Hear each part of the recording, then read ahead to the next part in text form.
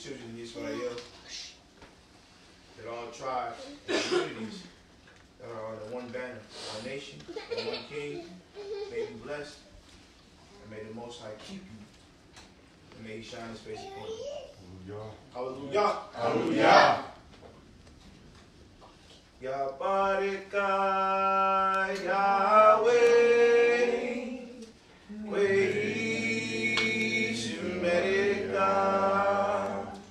Yahweh, Yahweh, Bonaya, Elika, Wefuneka,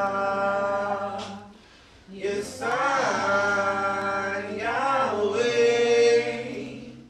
Benan, Elika, may I sing God Shalom, may I sing God Shalom, Yabarika Yahweh, YHWH,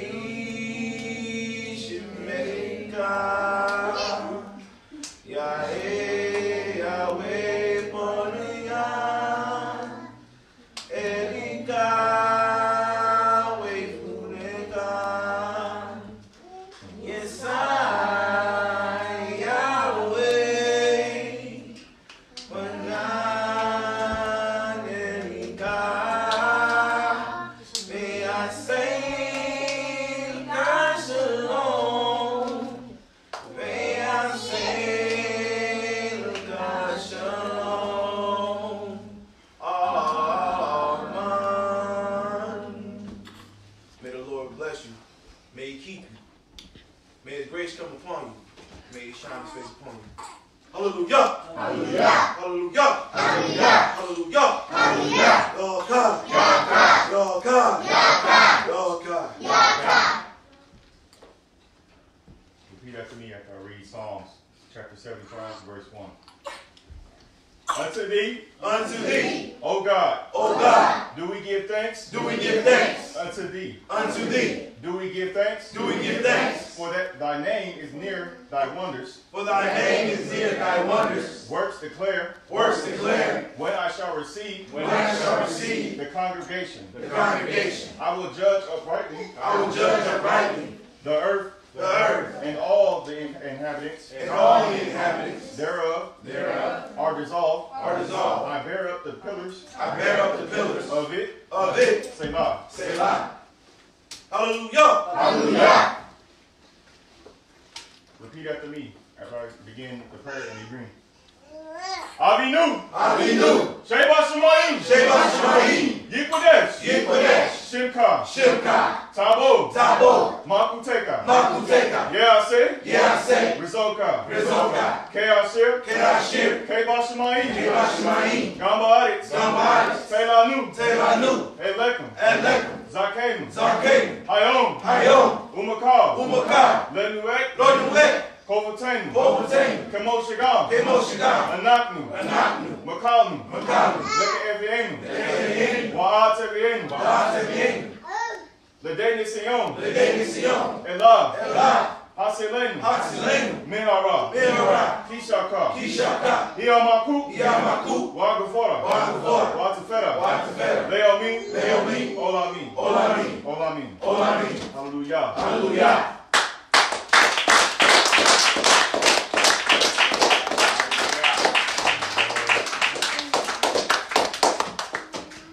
Father, Abba, Yahuwah, ELYON, El Shaddai, HaKadosh, Elohim Shalom,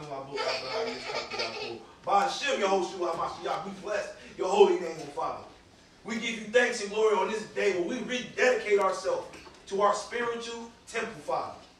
Where we continue to purge out ourselves from our iniquities, where we continue to purge out ourselves from our infirmities, Father, that we committed in the world. We know we're struggling, where our flesh gets the best of us. But through your Son, your only begotten Son, who shed his blood for us on this earth and this soil, we make ourselves a living sacrifice on this day, Father. Blessed be your holy name, BAHSHEM. So we come to you, Father. We come to you asking on this yom you baruch this dedication. That all of us taking up arms together may be in one spirit and one mind under one king. That we forget everything that we've done at this moment and understand we only can go forward, Father, for we choose the narrow and straight path rather than the wide and crooked. And so we pray for our brothers and sisters scattered across the four corners of the earth who are keeping this day in sincerity and truth. And those who may be struggling to understand, Father, how we must live for you. I pray that you give them the spirit of understanding. You give them the spirit of hope. And you give them the spirit of just being able to do it, Father.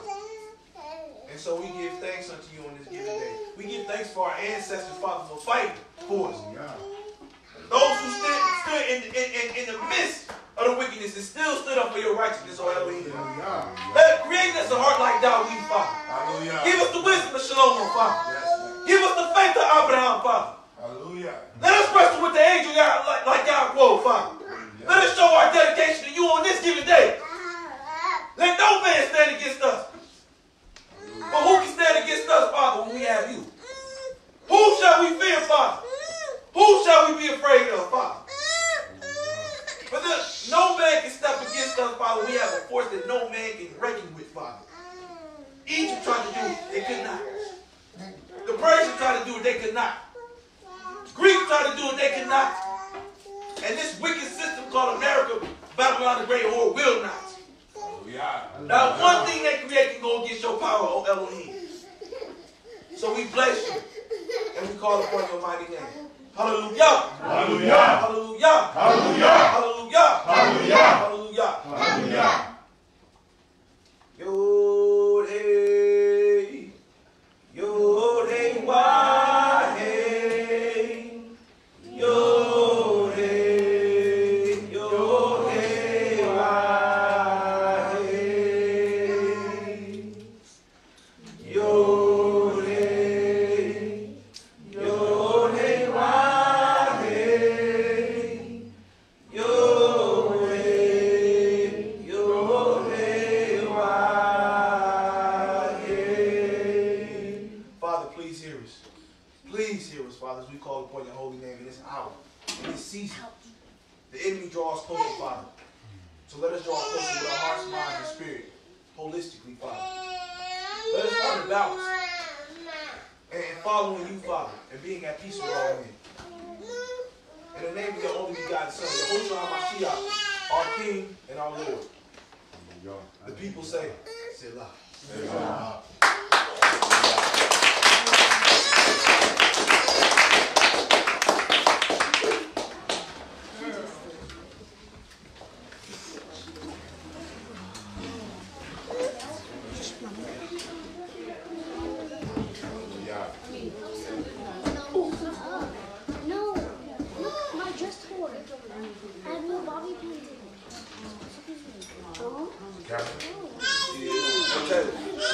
I told you. Children, smile.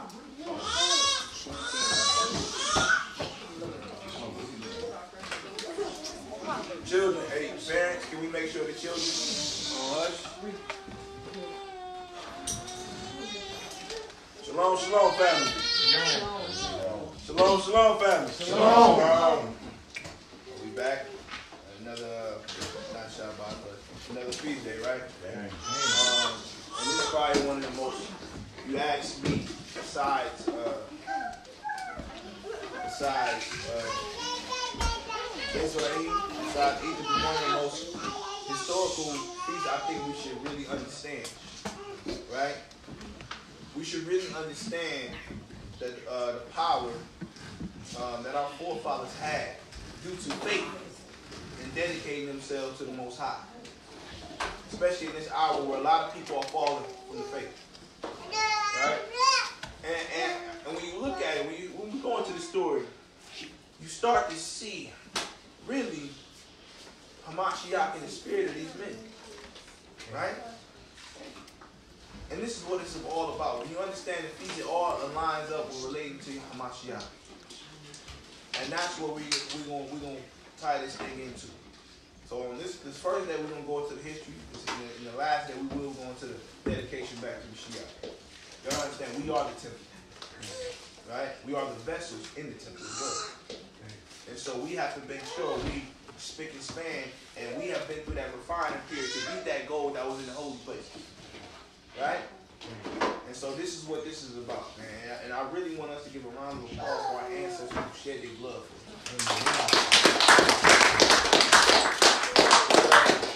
I mean, look at all these babies we got here. They're not teaching this in school. I remember just 2 weeks ago when I was doing substitute teaching, they preparing for Christmas or whatnot, and they started talking about Hanukkah. Now, of course, from a Jewish perspective, well, white folks, I'm like, y'all teaching these children their history and they don't even know it. That's crazy, ain't it? And you know, I had to be at peace, unfortunately, we in the workplace. But it's like they teach a baby that look like our history. They're not telling them that this is your people, not those white people. It's your people. And so today we gonna scream it out loud. We gonna tell everybody our history. We got so-called Black History 12 months a year, not just 1 month. And I think this is a big factor in our history, which shows us we had a time when we did not fear our enemies, but we stood up. We had less men. You know what I'm saying? Think about the movie 300. If y'all didn't know, that's about us. Dang. You know what I'm saying? That's us warring. That's not them. That was us. We read about Judah and his brothers going on. I mean, think about Levi. After what they did to his sister. Only a few of them went to slaughter a whole village. How many people y'all know in society or in any nation doing that? And it's only been by the power of the Most High that we're able to do that.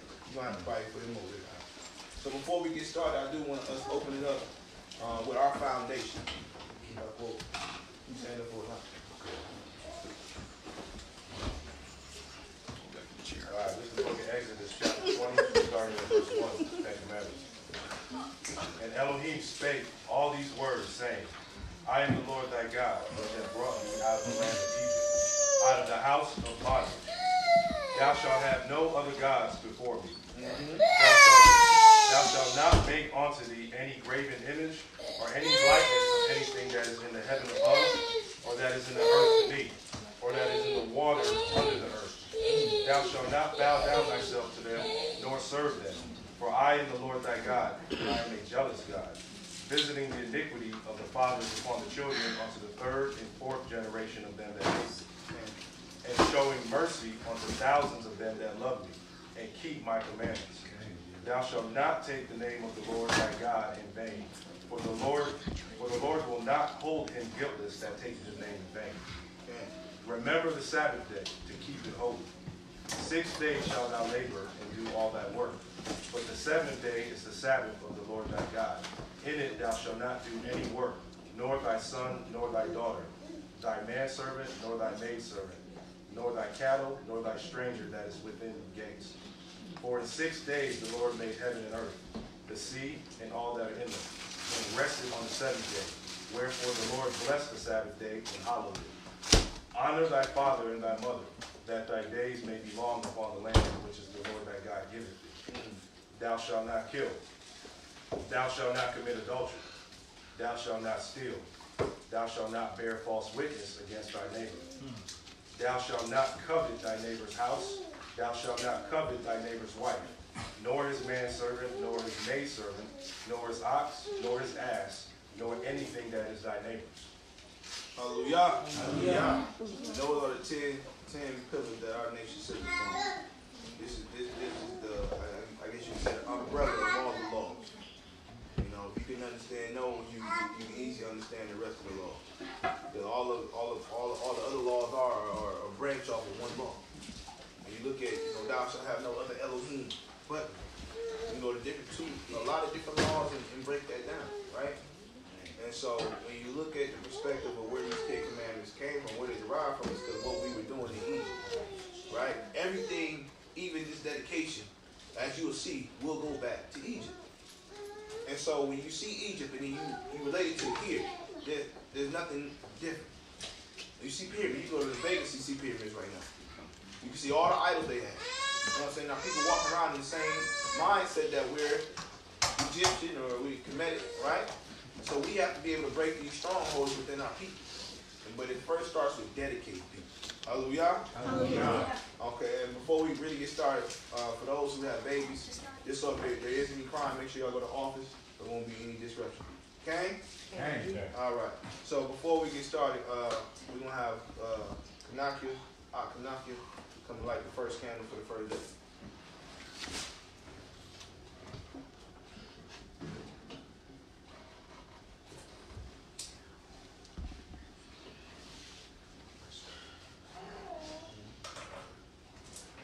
Hallelujah.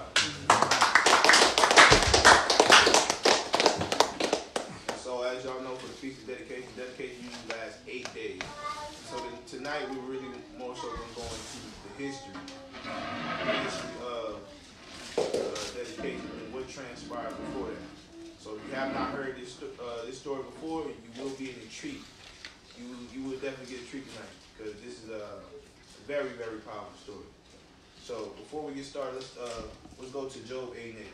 Before we get into the story, let's go to Job 8:8. First of all, anybody know the Hebrew word for dedication?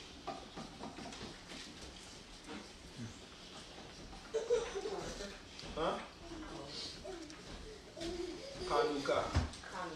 CHANUKKAH. Everybody say CHANUKKAH. CHANUKKAH means dedication, right? It means to dedicate yourself.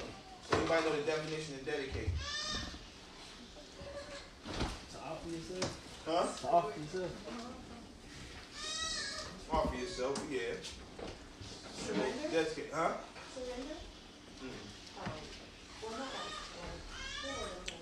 What up?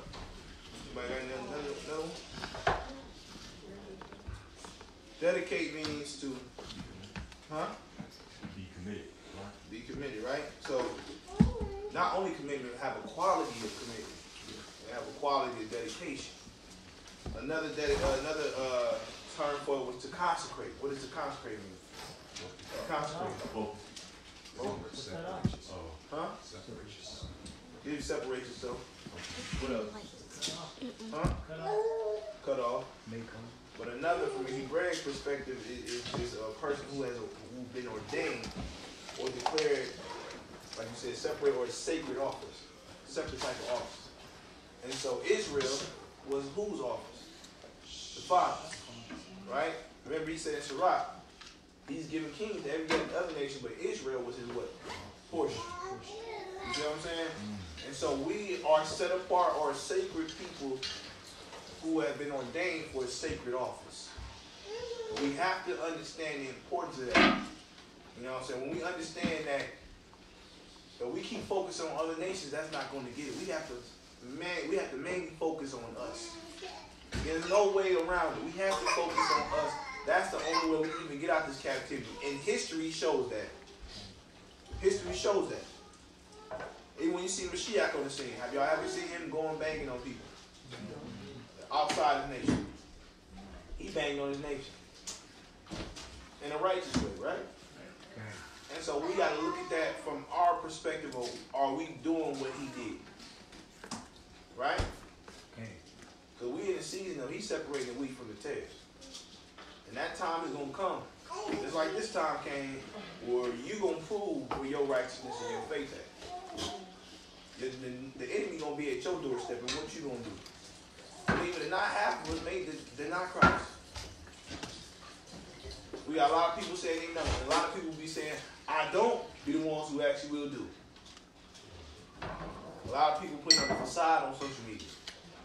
Because they trying to portray or show their righteousness through media and pictures and videos.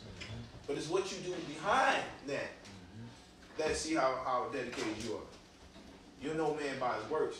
And social media ain't works. To be honest, it's not works. It's what you do off social media, that's your real work. What people don't see, that's your real work. Yeah, you can be teaching people not to sin, but how bad are you actually struggling with your sin? Are you teaching from a perspective of trying to correct, or are you teaching from a perspective like we need to help each other? You know what I'm saying? And that's where Israel has to be at a place that we need to help each other. All this trying to be over righteous and lord over people, not the time for that. So think about it. Before we left Egypt, was people lording over people? No, it was after, once we had a set structure to follow, then that came. We're in a time where love is going to prevail all this. Not hate, not control, it's love. Okay. You know what I'm saying? We be quick to bang on the Christians, although they don't even understand what they're talking about. But that love shall prevail all. You got to learn how to love your brother. You do. But it first starts with you rededicating yourself to clean your own temple. Hallelujah. Hallelujah. Job 8:8. This is the book of Job, chapter 8, verse 8. Uh-huh. For inquire, I pray thee, of the former age. Say it again, real loud. For inquire, I pray thee, of the former age. Uh-huh. And prepare thyself to the search of their fathers. And prepare thyself to the search of their fathers. Why? Why should we prepare ourselves for that search? Huh? I said because you will be judged one day. You can go with that. We will be judged one day. What else?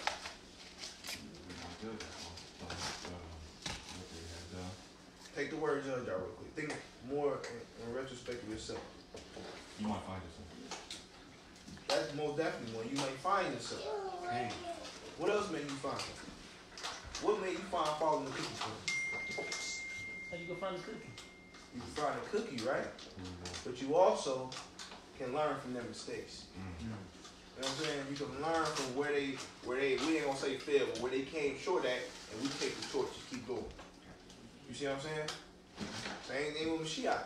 Mashiach didn't finish his work because he looked at us to finish it for him so he can go prepare a place. Right? It's just like if I'm around here cleaning, and I know I got something to do with Shabbat coming. I go to the store and I say, well, look, I'm about to go, if I go do something real quick, I'm going to need this place to be done by the time I get back. Because what I'm about to bring back will complete. Right? You know, it's the same thing. And so we have to look at it as, we have to look at the former days and what was good and what was bad. And where can we find the balance in that so we can do better? In us. Yeah, in us. You see you had to say something? I said in ourselves. Yeah, in ourselves. Exactly. Exactly. So read that one more time, Mark. Job chapter 8, verse 8. For inquire, I pray thee, of the former age, and prepare thyself to the search of their fathers. For we are but of yesterday, and know nothing. And we are but of yesterday, but know nothing. You know, we got to get out of this mindset that we know everything and that we got the whole truth. Now, one person in this room, including me, got the whole truth. This is why we got to come together, because you got a part, you got a part, you got a part, you got a part, I got a part. Shoot, the children may have a part that we don't know. But he said in the last days, the children shall see visions and signs. This is why we got to come together. For those who think we ain't got to come together, how you gonna actually understand better if you don't come with your brother? Iron sharpening iron. Exactly. So if you're not coming and reason with your brother, how you ever gonna learn? And this is why a lot of people lean on to their own understanding. Most people who don't want to go by themselves is leaning to their own understanding. Facts. You only got one part. So that means you're missing a lot of parts. And if we all supposed to be a piece of the body, you missing the whole body. You got a total thing, you got the whole truth. You got a piece of it. You got a piece of pie, and you have convinced yourself you got the whole pie.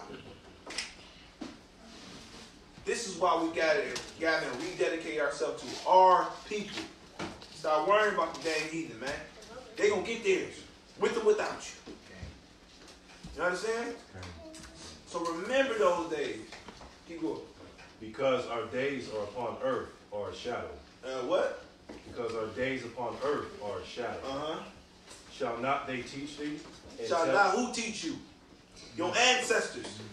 Your forefathers and foremothers are going to teach you how to serve Yah. Through their mistakes and how they serve. I always use Dawid perfectly because he had a heart. For those who want to get down on themselves and beat themselves about sin, he committed one of the worst sins. And the Father said he had his most favorite heart. So that tells you what? Creating you a clean what? Creating you a clean what? Come on now. Let the writings speak to you. You don't speak to the writings. Let them speak to you. What do you say? Ain't no private interpretation. It's right there. Ain't no such thing as different doctrine. We all got the same doctrine, different perspective. That's it. You got Genesis through Revelation just like I got it. It's just a different perspective. And a lot of times it's just people trying to make the scripture fit them not fit the scripture. Okay? Okay. And you gotta watch out for them people. Because they sit here and try to think that they above men. And ain't not one man above another. No matter what you got, you sin just like I do. Period. Now we learn from each other. We guide each other. We lift each other up. But there's only one king. And his name is YAHOSHUA. So let's get to the story. Matter of fact, let's start. We got to go to the history of this. First of all, I did this, right? We said the Hebrew word for dedication is CHANUKKAH, right? CHANUKKAH. And so the Hebrew letters for that is Ket. We got Ket. We got Noon. We got Kof. We got Hey. And so I tell people in every Hebrew word there's a prophetic meaning to it. And so for Ket, Ket means a tent, fence, or a wall. Overall, a cover, right? And you got Noon, which means a seed, right? Somebody who has descended from something. And then you have Kof, which means open hand and palm hand. And then you have Hey, which means behold or reveal. So the prophecy I got from this name was the covering of the seed of YISRAEL is revealed in the palm of Yah's hand. I'm going to say that again. The covering, Ket, of the seed, Noon, of YISRAEL is revealed, Hey, in the palm of Yah's hand, Kof. And this is what we have to understand. Our dedication is to strive to receive Yah's covenant. The prophecy. The covering of the seed of YISRAEL is revealed in the palm of Yah's hand. You want to speak on that? And so we got to understand, remember, we are Yah's portion. Okay? You don't belong to any other man except Yah. Do you understand that? So when we understand this, we understand now what dedication means. We have been ordained to a sacred position, but to give quality dedication. Some of us give half time. We want to give quantity. We put in all the work, just like Cain. Yet Abel did the most simple thing and had the most quality. You see? Father did not make it this hard for us. We make it hard for ourselves. Hallelujah. Hallelujah. And so tonight we're going to rededicate ourselves back to the Father in the most simplest way, which is what? Keeping the laws, statutes, and commandments, and keeping our faith higher than it's ever been before. Okay? Amen. So let's get to it. 2 Chronicles 6:1. So I was reading, right? And for a minute, I always thought dedication just happened during the time of the Maccabean Revolt. Right? Anybody know another time period when dedication happened? When they did dedication? Yeah. When David was trying to build a temple, but he couldn't. So he had too much blood in his hand. Here we go. What else? Even before that. Even before that. Right? So we got people who think we should not keep feast of dedication. But all through Scripture, you see our people keep it. Multiple times. Out of the mouths of 2 or 3 witnesses, shall this matter be established, right? Okay. And so we're going to start in 2 Chronicles. 2 Chronicles, chapter 6, verse 1, yes. This is the book of 2 Chronicles, chapter 6, verse 1. Then said Solomon, the Lord hath said that he would dwell in the thick darkness. But I have built a house of habitation for thee, and a place for thy dwelling forever. And the king turned his face and blessed the whole congregation of Israel. Who was the king? Shalom. Come on. And all the congregation of Israel stood. And he said, Blessed be the Lord God of Israel, who hath with his hands fulfilled that which spake with his mouth to my father David. Right, like the brother just brought up. Remember, originally, who was building it? David. But he had so much blood on his hand, he was not able to complete it. Right? Which tells us also, too, You obviously can't even do no priestly work being unclean. Right here. Right here. I mean, it speaks to the prophetic nature of not piece of dedication. I was just about to say, the hand of Yah revealed. See, he has to return what he said he would do with our fathers. You know what I'm saying? And he's saying right here, that is by his hand he fulfilled that which he spoke by his father. You see what I'm saying? So everything God does, he has to present that to our fathers that his word is true. You see what I'm saying? He has to represent that which he said and he promised. So even this time, in the resurrection, I don't want to go too far, I'll go touch this. But even in the resurrection, Yah has to present us back because he said he's going to scatter to the four corners, but a remnant is going to be saved. So Yah has to produce a remnant to Abraham, Isaac, and Jacob. He has to by way of the word, but he spoke by way of his hands. Hallelujah. Hallelujah. You see? Everything lines up. This is a prophetic book. This is a history book. This is a book of law, statutes, and commandments. There's not one thing that's not going to take you back to history. What we're going through now, we're actually speaking right now. Talking about history. And I'm going to prove it. I guarantee everything they went through during this time of this Greek captivity is going on right now. Let's keep reading. Verse 5. Since the day that I brought forth my people out of the land of Egypt. Oh, so now he's telling him in this time. He keeps reverting back to where? Egypt.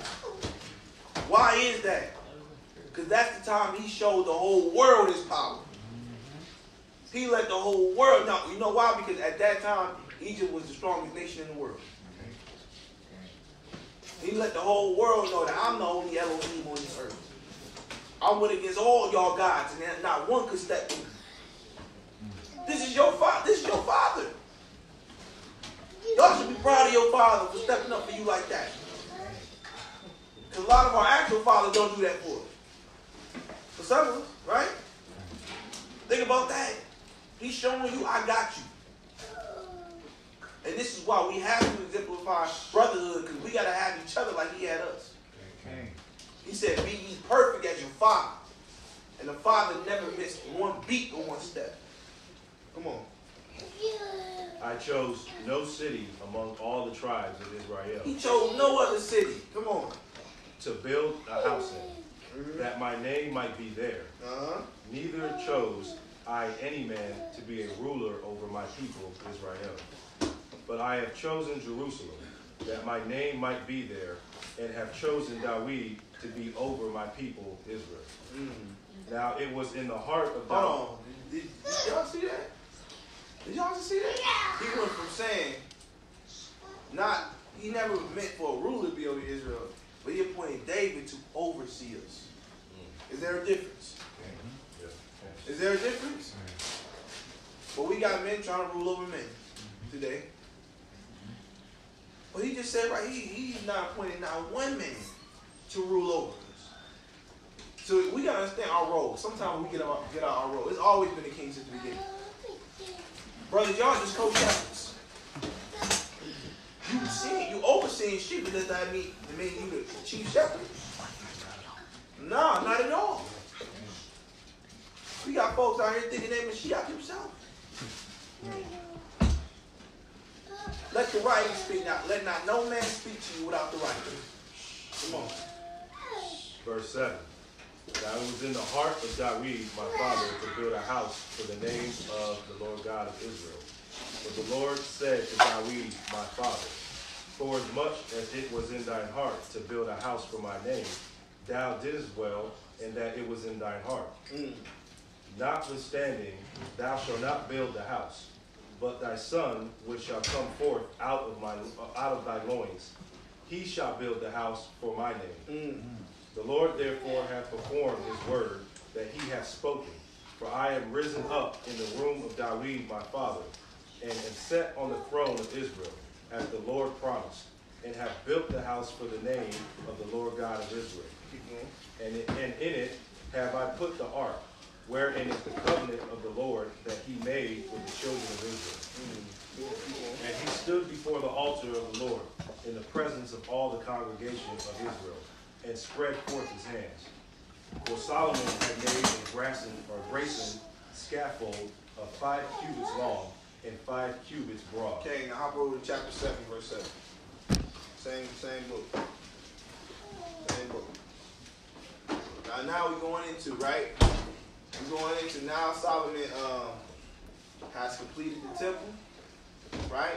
And as you see in history, this is the step that happened. We rebuilt the temple, we got the temple back.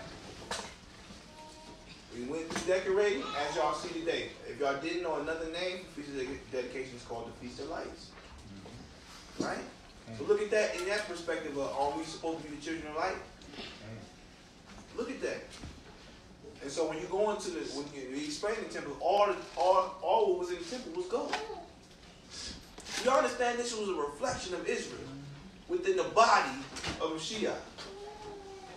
You understand? We are supposed to be vessels of gold that's supposed to make this temple shine. You could not go into the tabernacle being unclean. You could not walk in the door being unclean. Right? You could not walk in the holy place with an unclean heart. And you damn sure couldn't walk in the holies of holies with blood in your hands. Do y'all see? It's starting to line up. So let's read it. This is the book of 2 Chronicles, chapter 7, verse 7.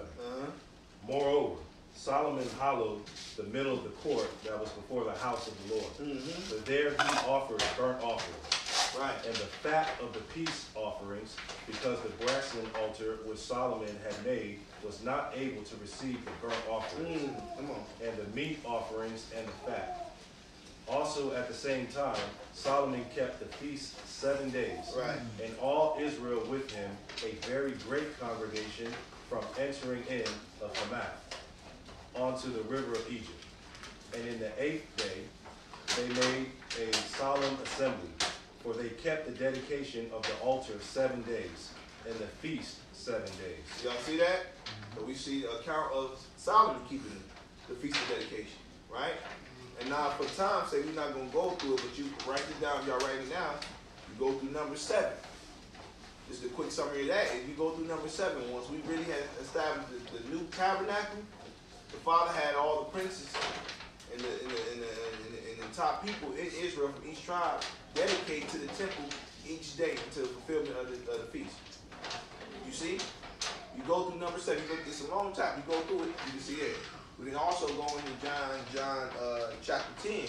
You read verses 18 through 26. You'll also see YAHOSHUA also keeping the Feast of Dedication. So we see even our Messiah, for all of us who say we believe in him, we see even he kept the dedication. So if it was not meant to be kept, then why did he keep it? Why was it even mentioned? People can't answer these questions. Again, people want to lean onto their own understanding. This is why you go with the writing. This is why you study yourself approved. No matter if you got a MOREH, elder, captain, chief, whatever these titles is, you make sure you study yourself approved and you fact check. Because you will be a fool to just follow a man blindly. You understand? Okay. So let's get it. First Maccabees chapter 1, verse 1. You got any questions before we start? Any comments? First Maccabees chapter 1. Yeah, first Maccabees. Anybody who don't got a pocket? First Maccabees chapter 1, verse 1. All right, hands up. Might not be good with these names. It's all good. All right, the book of First Maccabees chapter 1, verse 1. And it happened after that, Alexandros, son of Philip, the Maccabean, Macedonian, who came out of the land of Kittim. So have any of y'all ever heard of Alexander, as some people call him the Great? That's what it's talking about. Some people call him Alexander the Greek. At this time, he was one of the most powerful kings, and it's actually prophesied to Daniel, talking about this reign. Daniel chapter 8. You read Daniel chapter 8, it prophesies about Alexander. So this is why this is important that, first of all, you have these books. Because if you jump from Malachi to literally Matthew, you're missing 500 plus years of history. You're missing 500 plus years of information that actually will get an understanding of why people call you the Gentiles. This is where the Gentile understanding started. Think about it. Before this, did you ever see the name Gentile? No. Or heathen? Stranger. So a stranger. So this term came, so they'll tell you in church you a Gentile, but then tell you don't read this book. Where did you even get the name from? Right? These books were rejected, I believe, by the Roman Catholic Church, right? Yeah. They were rejected by Roman Catholic and Constantine. Look up the history. You know why? Because this links you to the so-called Old Testament. This links YAHOSHUA to the Old Testament. You understand? For those who may be watching who not in the walk, you need this book to line up the pieces. This book is like a puzzle. You need all the pieces to put a perfect puzzle together, right? Okay. Even one piece missing can change the whole game. And they knew this. This is why they changed words. This is why they transliterated, not translated, but transliterated your book. They didn't translate it because Hebrew is a unique language. Some words can't be translated. When you're going back to the Aleppo Codex, you're looking there. They never changed the father's name. Why? Because they didn't understand how to actually translate it. When you look at BAHSHEM, I keep always bringing this up. Yet they put in the beginning. But BAHSHEM means in a beginning or a beginning. See, that's why it's important in all aspects of your culture, language, history, law, statutes, commandments, that you seek and learn all this because it ties you into a bigger understanding. Okay?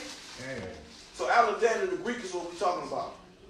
You can look up I'm pretty sure those who went to school, y'all done heard this name, they'd made this man a great name. Great name. But I guarantee they didn't tell you about the Hebrews during him. They ain't tell you about what he really was, which was a homosexual, a freak. He was all types of stuff. You know what I'm saying? They ain't tell you nothing about that. But they want to say this man is great. This is what this type of society praises. Right. That's what they consider great. You know what I mean? So, understanding that America was built off Greek custom, talking about making America great again. Right. Come on now. Let's get to it. Come on. All right. Came out of the land of Kittim and had smitten YHWH. You gotta speak loud.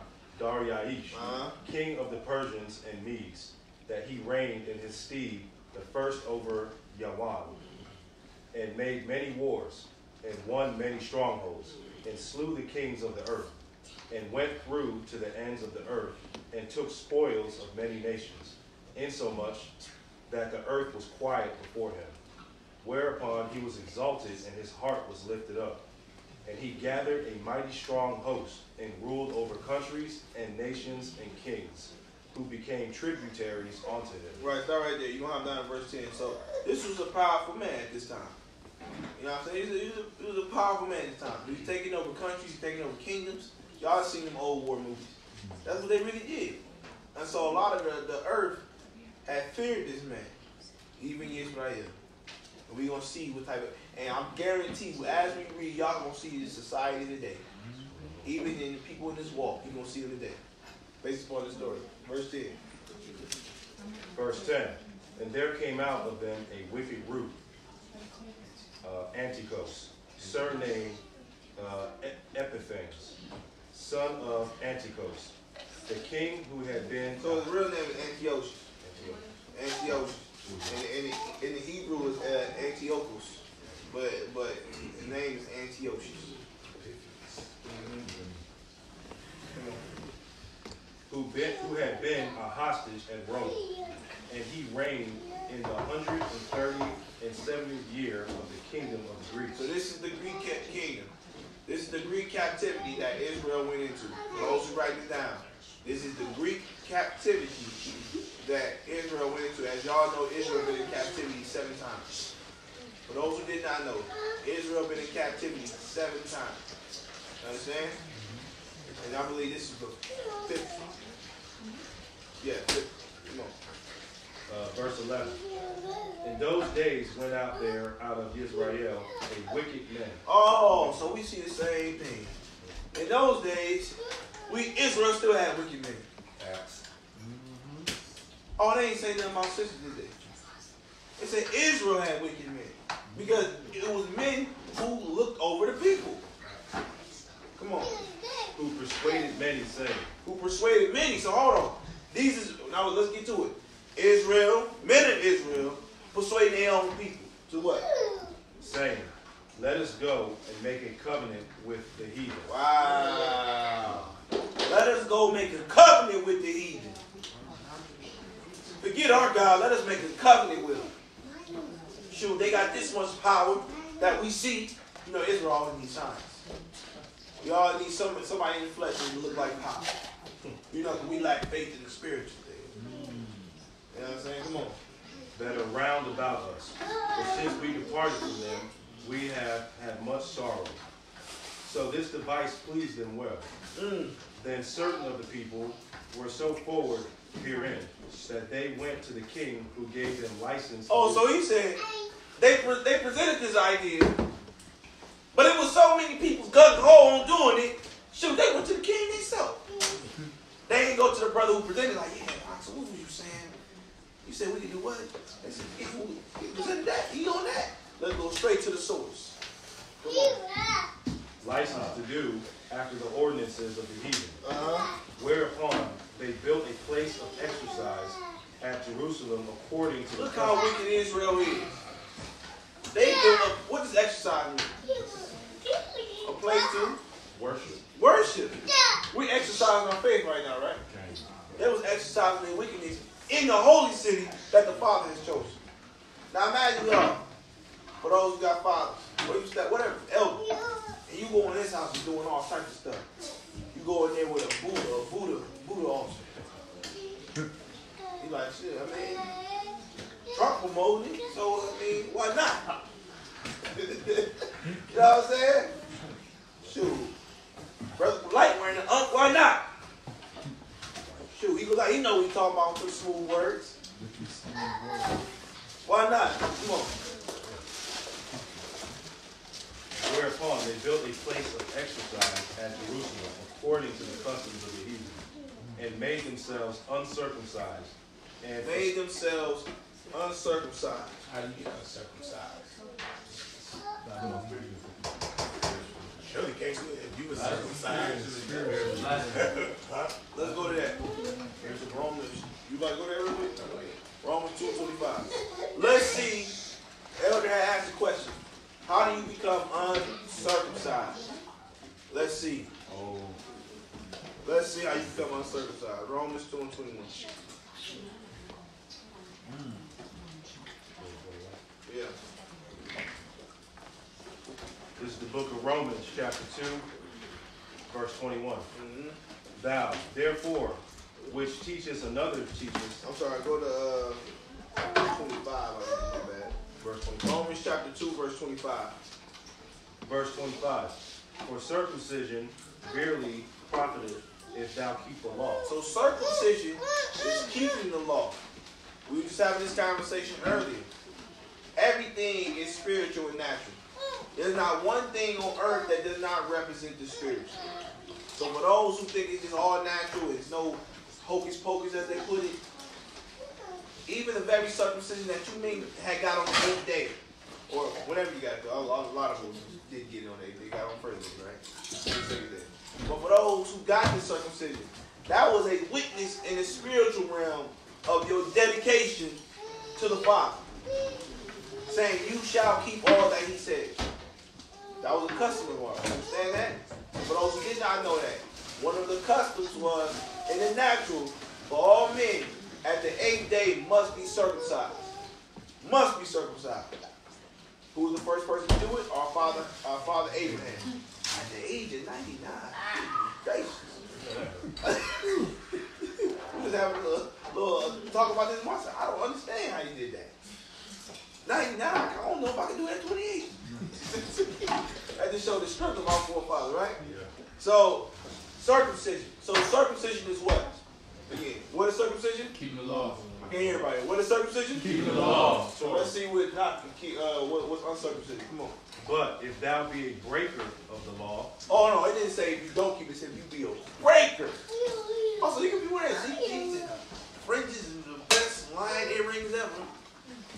But if you're a breaker of the law, you have not uncircumcised yourself. Come on, read it again. but if thou be a breaker of the law, thy circumcision is made uncircumcision. Go to the next verse. Therefore, if the uncircumcision keep the righteousness, Not those who are uncircumcised, those who are Israel but in a Gentile state of mind, if they now keep the law, then what? shall not his uncircumcision be counted for circumcision? Didn't say made circumcised. Say counted for. Counted for circumcision. Because he kept the righteousness of the law by being faithful. Oh, so he didn't just keep the law. He kept the righteousness of the law. Righteousness by faith. Keep going. Verse 27. And shall not uncircumcision, which is by nature, if it fulfill the law, judge thee, who by the letter in circumcision does transgress the law? For he is not a Jew, which is one outwardly, Ooh-wee. neither is that circumcision, which is outward in the flesh. So what does that mean? Just because you circumcised in the flesh don't mean you circumcised in your heart. Just because you wear fringes on the outward part don't mean you got the fringes in your heart.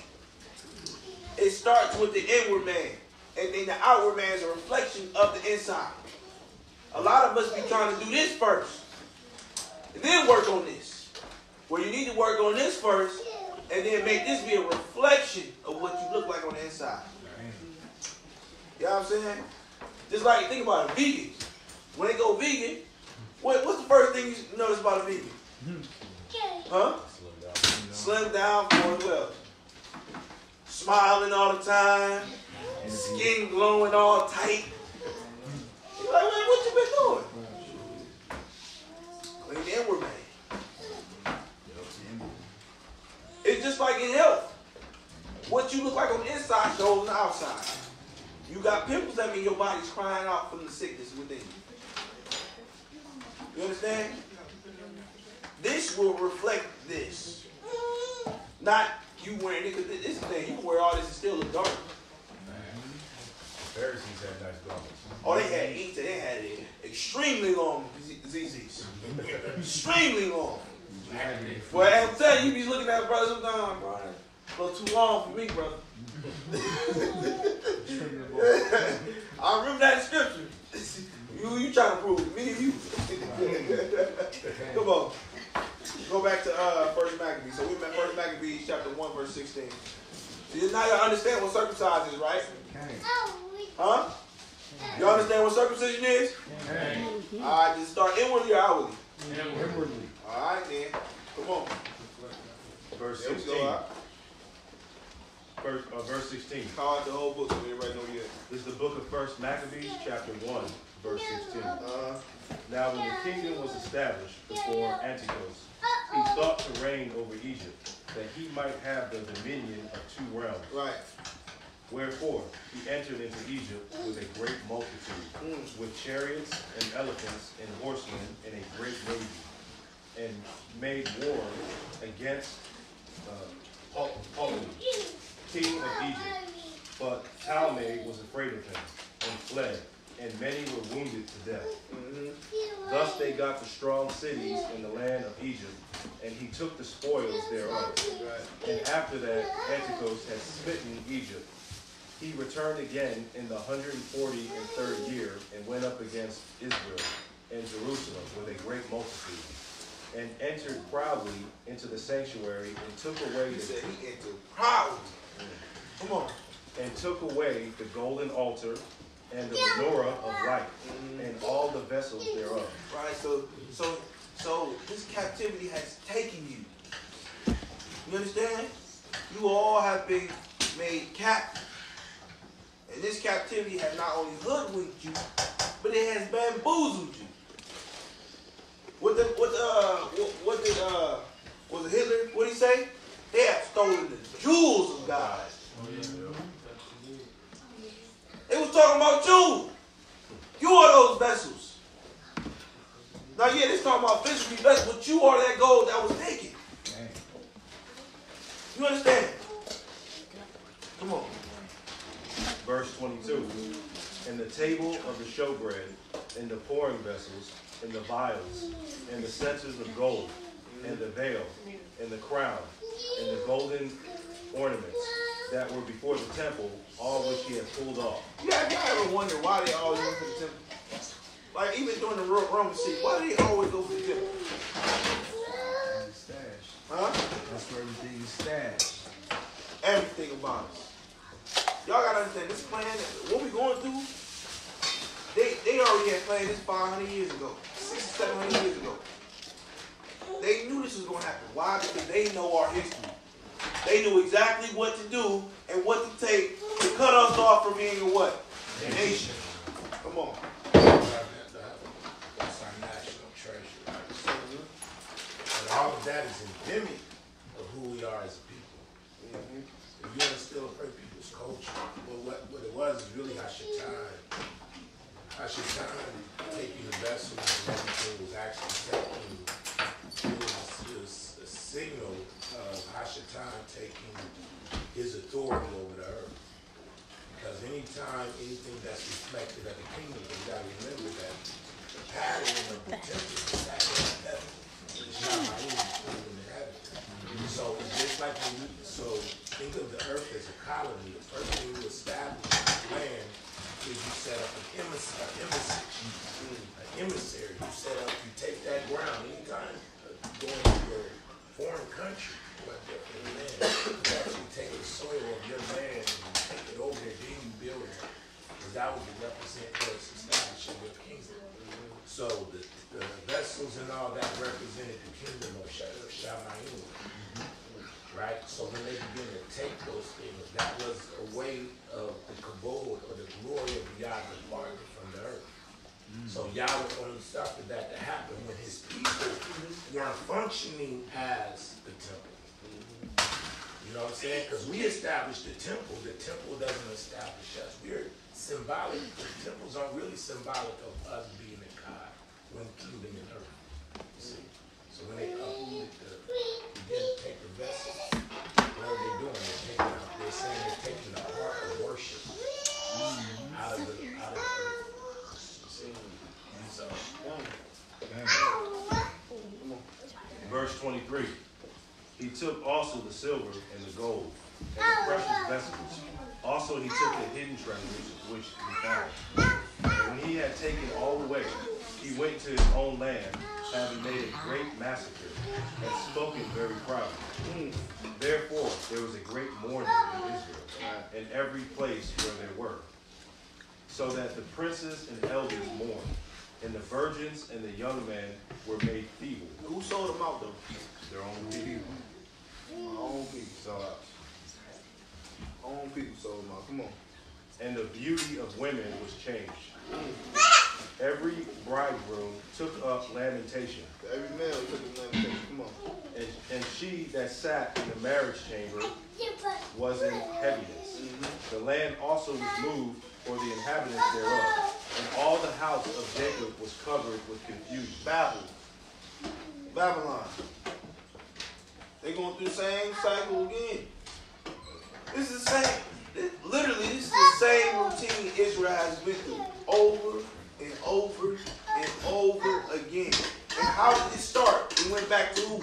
The men of Israel. Do y'all see? You know what I'm saying? We can be all our sisters sometimes, but you gotta look at the rights. Brothers was not tight. Therefore, it's going to have to be brothers who get us back. Too many of us lean on our women to do it for us.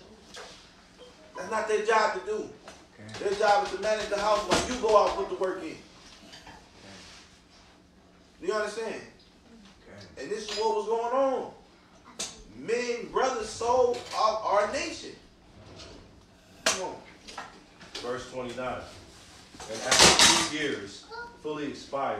the king sent his chief collector of tribute unto the cities of Judah, who came unto Jerusalem with a great multitude, and spake peaceable words. Oh man, look at this evening.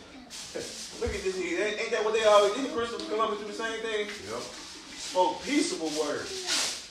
Oh yeah, we want to make treaties with you. We want to do covenants with you. We want to be brothers, right? Spoke peaceable words. You done brought all these people to speak peaceable words to me. You done brought all these thousands of people to speak peaceable words to me. With weapons. Shields and all types of stuff. Because during that time it wasn't guns, it was swords. Right? But now they come to you, knocking on your window with the sirens on. I just want to talk to you. That's it. As soon as you walk out, shoot him. You got to run. As soon as you walk out, you try to grab your hand. Pop, pop. That's what they even do. They speak peaceable words so they can what? Come on. peaceable words unto them. But all was deceit. All was what? Deceit. Let's say it together. All was what? Deceit. Is this not the same enemy we still dealing with? Come on. For when they had given him credence, he fell suddenly upon the city. Oh, so just like we love everybody, you know. We think everybody love us.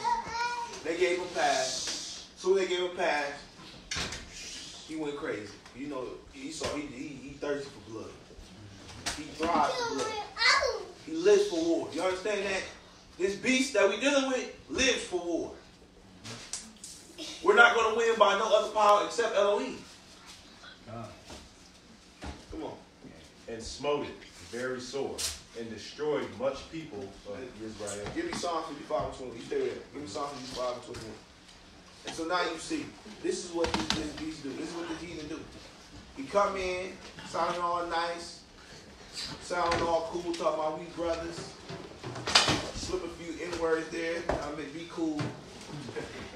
And then he take you out. Y'all dealing with the same enemy. Just a different face. Come on. Psalm 55 and 21.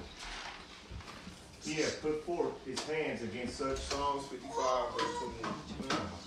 The words of his mouth were smoother than butter. The words of his mouth were smoother than butter. But war. Hold on, we got all these folk thinking, oh, man, it's some good white folk out here. It's some good Arabians out here. Asking you reparations for all that blood that they still carrying on that money. Let's see if they give it up. Huh? All look good, huh? Tell them to give you reparations. Tell them all y'all need jobs. Y'all starving. You got families who going through diabetes. Come and give you a free checkup. Huh? Oh, they all good, huh? Their words are smoother than butter. Come on. But what was in their heart? But war was in his heart. But war was in their heart. That's all they do is war. They live for it. They got these 6 or 7-year-olds preparing right now to cut your head off. You shoot your children and your women. What you gonna do, Israel? Huh? This is what the writings is for. Remember the former days, for they shall prepare you for what's coming. This is the same thing. Same thing. We read 2 Maccabees last time about the woman with the 7 children. Did they not feed us pork in slavery? Did they not force us? Do y'all see this? Is this not the same thing going on? Tell me if I missed it. Keep going. But war was in his heart. Uh-huh. His words were softened in oil. Oh, y'all know how oil is. You put oil, your skin, you feeling good, feeling nice. Don't even see don't even know you put so much oil in you messing up your cells. Come on. Yet were they drawn swords. Yet were they what? Drawn swords. They what? Drawn swords. Come on, man. And we got brothers out here talking about don't protect yourself. Let the Most High deal with it. You lacking faith and you got a gun. Man, I'm lacking faith and I want to protect my family. No, I just sound like you stupid. And you is the same Israelite thing who will let the enemy come in and destroy me and my family. That's how I take that. That's how I take that. Don't prepare for your enemy. Did not David say, the Most High has prepared my hands to what? War. Oh, I guess he was crying. So you lack faith. Yeah, he's one of the greatest men in the book. You see the ignorance some of our people got? Because a lot of them, honestly, behind these scriptures are still caught up in the word. They don't want to face their enemy one-on-one. Huh? They don't want to have to deal with what really comes with sticking up for your family and friends. Huh? Nah, they don't want that. So they try to bait you, talking about you ain't got faith. Oh, well, we about to see a lot of faith in this Say book. some of that, though. The biggest problem we have is Israel. Negroes staying blameless and sinless. Because we will get defended by the Most High. We could actually win some damn war. Right. And you get Negroes that actually fly right. And I'm saying, the enemy, you know, let's look at the story. How did it start? So some cool niggas let them in. Yep. Right? Negroes who wanted to make covenant with them. And really what they wanted to do, anytime you want to make covenant with the heathen, it's not about the heathen. You want to make covenant with sin. Right. You don't want to make covenant with the man. You want to make covenant with the men do. Let's just be real. It ain't about white boys. It's about what the white boys seem like they do and get the prosperity. You know what I mean? Their behavior, what their cultural norms. You know? And so their customs, the customs of the people. You know? So that's the real problem. The problem is getting enough Hebrew men strong enough to actually hold the line when it comes to sin. Then we can actually fight and win something. Okay. You know, that's why we got to get out of this carnal mind and first deal with the real enemy. The real enemy is lawlessness. That's the enemy. Enemy number one. When one man fall behind and get weak, he's the gateway. He's the entryway to the smooth words. Because he's compromised. His mind is compromised. So he'll be the one spreading the cancer of disbelief around. Okay. You know what I mean? Like, he'll be the one to do it. Yeah. Right. It's always been cool, honey. It's always going to be there. Those ones that affect everybody else. Okay. Because they're compromised. So they will compromise others. And so with that, have y'all ever heard of the book, How to Make a Negro Christian? It's a real book. Oh, wow. Real book. Oh, man. Who's that by? And so this is by Kamua Makisi Tehuti. Pretty sure it's a Hamite. I don't know exactly. Well, How to Make a Negro Christian. Right? My book, it's that one person, but what it actually is, it's a copy and paste of what another white man said, and what he was actually telling other slave owners to do. It was actually the first white preacher in America. Right. He went around examining and studying the slaves. What is that? Yeah. This is actually before it was. Wow. Before it's a real manual on how to make a Negro Christian. Not to make a Negro slave, but make him Christian. And then justify why you're doing what you're doing with those same scripts. Wow. And so I want to show y'all, and we're gonna line this up with this book on how they controlled us. How they took away our culture and made it keep a strange law. So we're gonna read from How to Make a Negro Christian, page 9. Yeah. All right. However, this is present-day analysis of the power and the control dynamic. Back during the time of this main thesis, infiltration and co-optation was not the strategy of the day total banishment and destruction law. Since they couldn't understand our conditions, all things historically that... So now they put it away since they couldn't understand. No, they understood, because we can go back to the book and talk about the Evos. They knew exactly how we received our power source, i.e. they took the temple stuff from the temple, right? So they knew exactly. So what they really said, because they did not like how we prayed, they did not like our culture and how we received our power. Understand that. They playing word games. Come on. all things historically that caucasoids cannot elicit power over and cannot enact control on. So what they're saying is anything that white people really couldn't control, which is really our praise, our praying, and us coming together, they could not like. They could not control that. Come on. Must be destroyed, or at best, pushed into obscurity. So now he said must be destroyed. What was the first thing destroyed in the black community? Man. The family. The family structure was destroyed. So that was the first thing went out. Because that's what make a man strong. If a man got a family, he will defend that family to the death. A righteous man, at least. So you say destroy the family, we'll worry about everything else. Come on. Secondly, and on a whole different level, our system's limited. Limited only due to the changed environmental and social conditions, yet increasing efficiency. Yeah, what? Increasing efficiency. Uh-huh. Some caucasoids knew something was up when we would beat our drums and dance in certain ways. Y'all see we do that today, right? So when we start beating our drum and praising to the Most High, they knew what time it was. They knew somebody get shook up in the earth. Come on. While it may not have had the full impact it could have had we not been extracted out of our own natural surroundings. Or what? Natural surroundings. We have not been pulled away from our own natural surroundings. Come on. Not fully knowing the spirits of the new inverts, and not being permitted to call upon them by traditional linguistic means. So they took away the name. You can't call upon your father's name. You can't pray to your father. When you say linguistic, you think that's talking about how they stopped us from speaking our language? Yeah, all that. They would not allow us to speak our language.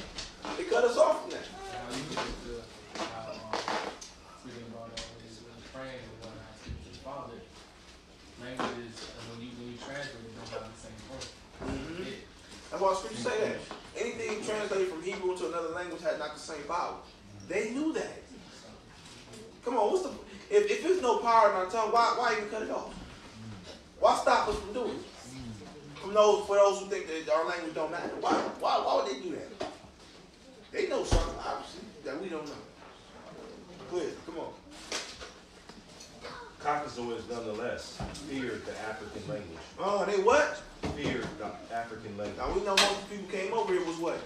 Hebrew. Right. Come on. They feared drums and dancing, banned them and killed violators. They banned them and did what? Killed violators. They killed anybody who wanted to sneak around and do it. Come on. African spirituals undercurrents were the root of the most of enslaved. And I want y'all to take that thought. Anybody who kept their traditions, they killed. We're going to see if we see that here. We're going to see if we see that here. But I want to go into more detail what they did. Page 11. Read from the top. Hey, everybody listen up. I need you to speak loud. Come on. It was this latter ritual of African religious practice that incited the most fear and hatred in the hearts and minds of the slave owners and American white citizens. The slave owners learned only too well the efficiency of his power. As a result, an aggressive campaign was implemented to do away with African traditional religious They made a practice. whole campaign to do away with it. I mean, he was talking to all the slave owners around the country. Yeah, I'm saying, if y'all want to have no uprising, no revolt, i.e. Nat Turner, yeah, y'all need to go ahead and cut that tongue out. I need to go ahead and castrate them. Make them fear you. Yes. In the beginning of that book, they even talked about how the white man that he's speaking of right now, he actually went around different places in Georgia and Alabama and South Carolina, just literally repeating those words. Yeah, that's what I said in the beginning. He went around studying this and teaching people pretty much how to control. As I said before, Willie Lynch was this man. Come on. Once and for all, heavy fines were often levied. Heavy fines. We know what that means. You ain't charging us no money. We ain't got no money, dude. What you charging? They charging us limbs and blood. Come on. Brutal forms of torture severe beatings and even death was imposed on anyone caught practicing any form of the religion. This is what they did to you. Come on. Stringent laws were passed to prevent the Africans from speaking any African languages, building shrines, making ritual drums, or any musical instruments. Family members and neighbors were encouraged to report one another if caught practicing any form. Here go your other coon. You gonna always find a coon in trouble, man. You gonna always find a coon. This is why you got to be careful who you got surrounding you, even in these last days. They will sell you out. They will sell you out. Just to get a game, just to get a dollar, or get their name out there. You got to be careful, man. This is why the scriptures say, just to say, they like, you don't want no trouble around here, boss. Why you bringing all that trouble around here? And just to get killed later. Just to get killed later, though. Right. Or you snitched on me just to stay alive 3 more weeks. Yeah? And you see that today. This is why the scripture says you got to prove, man. You got to prove people, man. You got to prove people. People have you doing all types of weird stuff you ain't supposed to do it. You know what I'm saying?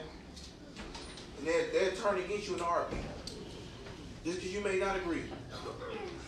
Oh, that brother Alton, we don't agree. Oh, he ain't in the right places. He don't agree with us. Yes. So, what is a question? Shoot, answer. So, like, for instance, so my elder, right? If he's proved somebody, is that enough? Yeah, I mean, as long as you went through the process of proving him first, and you truly trust in his opinion, and you know he got a good spirit of discernment, that's key. You be a good man without good discernment. As long as you got good discernment, yeah, you can. I think that goes hand in hand too about a man's name. He was asking like, if so you talking about a brother, right? You know my brother, right? You talking about if he, you know, maybe brother, you attended one come to ministry. Let's use an example. One come to ministry, right? And you saying, could you use elder to prove that man worthy of coming in? Right. I don't have that discernment. Basically, if you knew the guy and you brought him here, we all just, because it's your name and your name, you know what I'm saying? Do we all assume that that guy is good because you brought him here, you're the elder? I think that's what it's Look at Shia gives us the key to it all. Study a tree by its fruit. Look at what they do versus what they say. Look at their consistency. Look at their, you know what I'm saying, their behavior. Look at what they do. They're contrary to the scripture. You'll know. Something in the scripture is the scripture's light. You know what I mean? I'm not talking about perfection. You know what I mean? I'm not talking about somebody being perfect. You're not going to find somebody being perfect. But look at when they get caught, how they deal with stuff. Right. You know what I mean? Can they be accountable? Can, you know what I mean? Because there's if somebody does something wrong and they get stuck and then they can't be accountable, then you know that this person has a character flaw. Okay. You see what I'm saying? If they got that type of character flaw, then you know that they can be compromised. You know? And all it takes is somebody to come from the inside and come in and be like, yo, they study the weakest link. You know what I'm saying?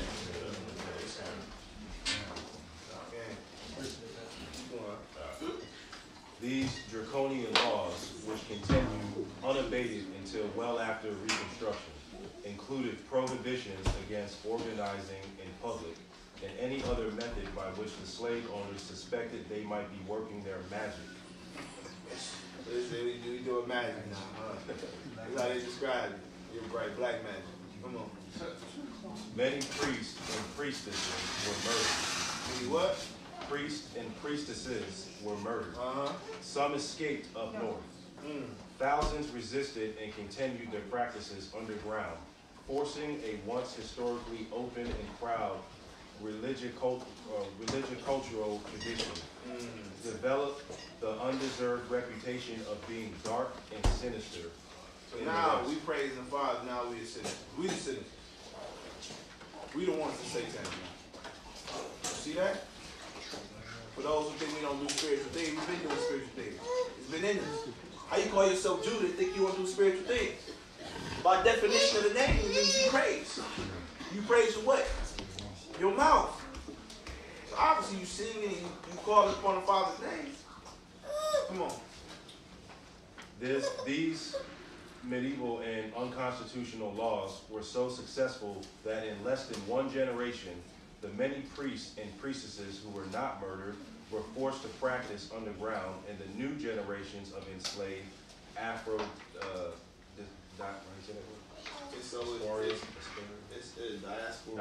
diaspora had developed a learned Afro hagophobia. Or hagophobia. Let's see what hagophobia is. Come on. A pathological fear and irrational intimidation of African spiritual and esoteric science. And so this is the problem with a lot of our parents. They don't understand. They had this pathological thing going on. They always tell you, well, it doesn't matter what you believe. It doesn't matter. The book don't matter. We don't have to do that. What does it matter? We're all the same. We all bleed the same. That's all a sickness within them that was embedded in their system 400 years before they even hit Earth. You see? So all they got is a syndrome that has been passed down from generation to generation. Come on. I'm sorry, that's why I say you gotta have compassion for people. Sometimes they don't even know what they're talking about. When you get down to the nitty-gritty, they really don't know what they're talking about. They're just going off emotion and they're going off autopilot of slavery. That's it. Come on. Ancestral veneration and its ritual and cultural expressions. The simplest spirit manifestations that were once understood in their cosmological context now spooked the newly conditioned generations of African Americans. Now what? Now spooked the new generation. And this is what we're going through today. This is why we have a problem accepting the truth. We're scared of what comes with it. We scared of what comes, and I understand, because what comes with following Christ is persecution. Some of us who say we're the truth scared of that. So I get it, but this is the same condition we see going on here. We get done with that. I was going this but for time's sake, this is another good book. It's called Religions of the Hellenistic Rome Age. Very good book. It breaks down every religion you can think about and tells you the time period when it started, what king or group it came from, and how it all started. And this goes in great depth about Alexander the Greek and how he took our books, how he not only did he mistranslate it, but they transliterated it. And how they even said that they put words in here because they could not figure out how to translate certain words. So it's a very good book to have. It's called Religions of the Hellenistic Rome Age. It is by W.M.B. Erdman's. Very good book. You want to understand these different views of religion? Very good book. I guarantee. If I could add to that, it doesn't, not just religions, but the effects that Hellenism had on different religions. Because the purpose of Hellenism is to actually go and superimpose its culture and religion over other cultures and religions. So that way, it almost like diluted, but it was almost like, almost like integrated into it. So you would still have a little bit enough of your culture in it to where you're feeling like you're still practicing your original religion. But Hellenism, what it does is it comes in and actually superimposes this religion over and affects it. So it's actually more dangerous than any other religion because it allows you to keep some of your stuff just enough to where you can identify with some of your cultural norms, but it infuses, but it makes sure that it puts its, this is where I'm going to, it makes sure it puts its influence as a primary rule over, right, its primary rule over your own religious or cultural norms. So it's real deep, and that's what we're really under right now is Hellenism. That's why, like, sometimes you have a hard time fighting with Kemetic Negroes that be like, the Bible's made by white men. You know what I mean? No, it's been Hellenized. Yeah. And you see what I'm saying? So, to add to that, they'll tell you in this book that they took our book. This book right here. This is the actually, as far as English versions, this is probably a more pure English version of any book. In some cases, even 1611. This was the book they created. It's called the Greek Septuagint. The reason I get these type of books, like I keep telling people, just like as you keep getting these newer versions of the Bible, what's happening? You get less truth. You get more books taken out. Now, when you do it, when you do it the forward way, and you go back more, you get more books and you get more truth. Right. If you think you about to get all the truth in 66 books, you're a fool. If you think you about to get all the truth in 80 books, you're a fool. But it does give you a basis and ground. You understand that? But as you go in here, it's different wording than the King James version. Which one came out first? This. I was gonna say, I'm paraphrasing the verse where it talks about Solomon, where he says he's black and comely but beautiful. So in like the NIV, it says I'm tan. You see that? Tan. We knowing that color didn't have nothing to do with it. Speaking of the white representing the splendor. It didn't have nothing to do with skin color. Speaking about the splendor of his. Actually, he had a glory on him. He had a shine. Right. So, but if you don't know the scripture contextually, you'll be misguided by it. But so the superimposition of it. In other words, like the Romanist, Greekish ideals of Christianity was superimposed on the scripture. But if you just look at what Mashiach did, he's literally Hebrew. You know what I mean? He's literally an Israelite. When you read the scripture, you'll see he kept all his traditions, but it's the superimposition of the philosophy of Christianity that changed the ideas of the Bible. But when you actually read the Bible, you will see that, hold on, and that's what all the revelation we all come into as Israelites, like, yo, he literally says, if you love me, keep my commandments. But this is what you see what I'm saying? But then when under Hellenism, your mind is twisted. You're thinking that, oh, his commandments is love. No. Like, what does that mean? Right. See, I wasn't going to go into it, but now I got to go into it. I got to go into some part of it. So it says that the translation of the Hebrew Torah into Greek introduced Greek concepts into Jewish thought. Although the original translators endeavored to render the text as literally as possible, Hebrew words and Idumeans, or I don't know how you say that, but that had no Greek equivalent or concepts that were obscure, were interpreted and elucidated. With Greek, the language of the Bible, and the synagogue, and its influence on Jewish literature, the diaspora Jews gradually began to assimilate to Hellenistic ideas and concepts and attempted to understand the scripture under the influence of those ideas. That's it. They interpreted the scriptures in allegorically and discovered in them the deepest philosophical and metaphysical truths. I'm sorry. The interpretation of the scriptures was a distinctive literature product of Alexandrian Judaism. Alexandrian Judaism, that's what it is. So when you look at, they did the Kemen as well. They went to Ptolemies, all of them went, and they spread the philosophy of Greek Hellenism. And that's what it was. It's almost like an admixture. It's like this Hellenistic, you know what I mean? So like even what we're dealing with right now, a lot of us still have a Hellenistic concept. And we've struggled with that, even in our everyday identity. Because, no, I'm just saying, like, yeah, I'm done. That's true. Isn't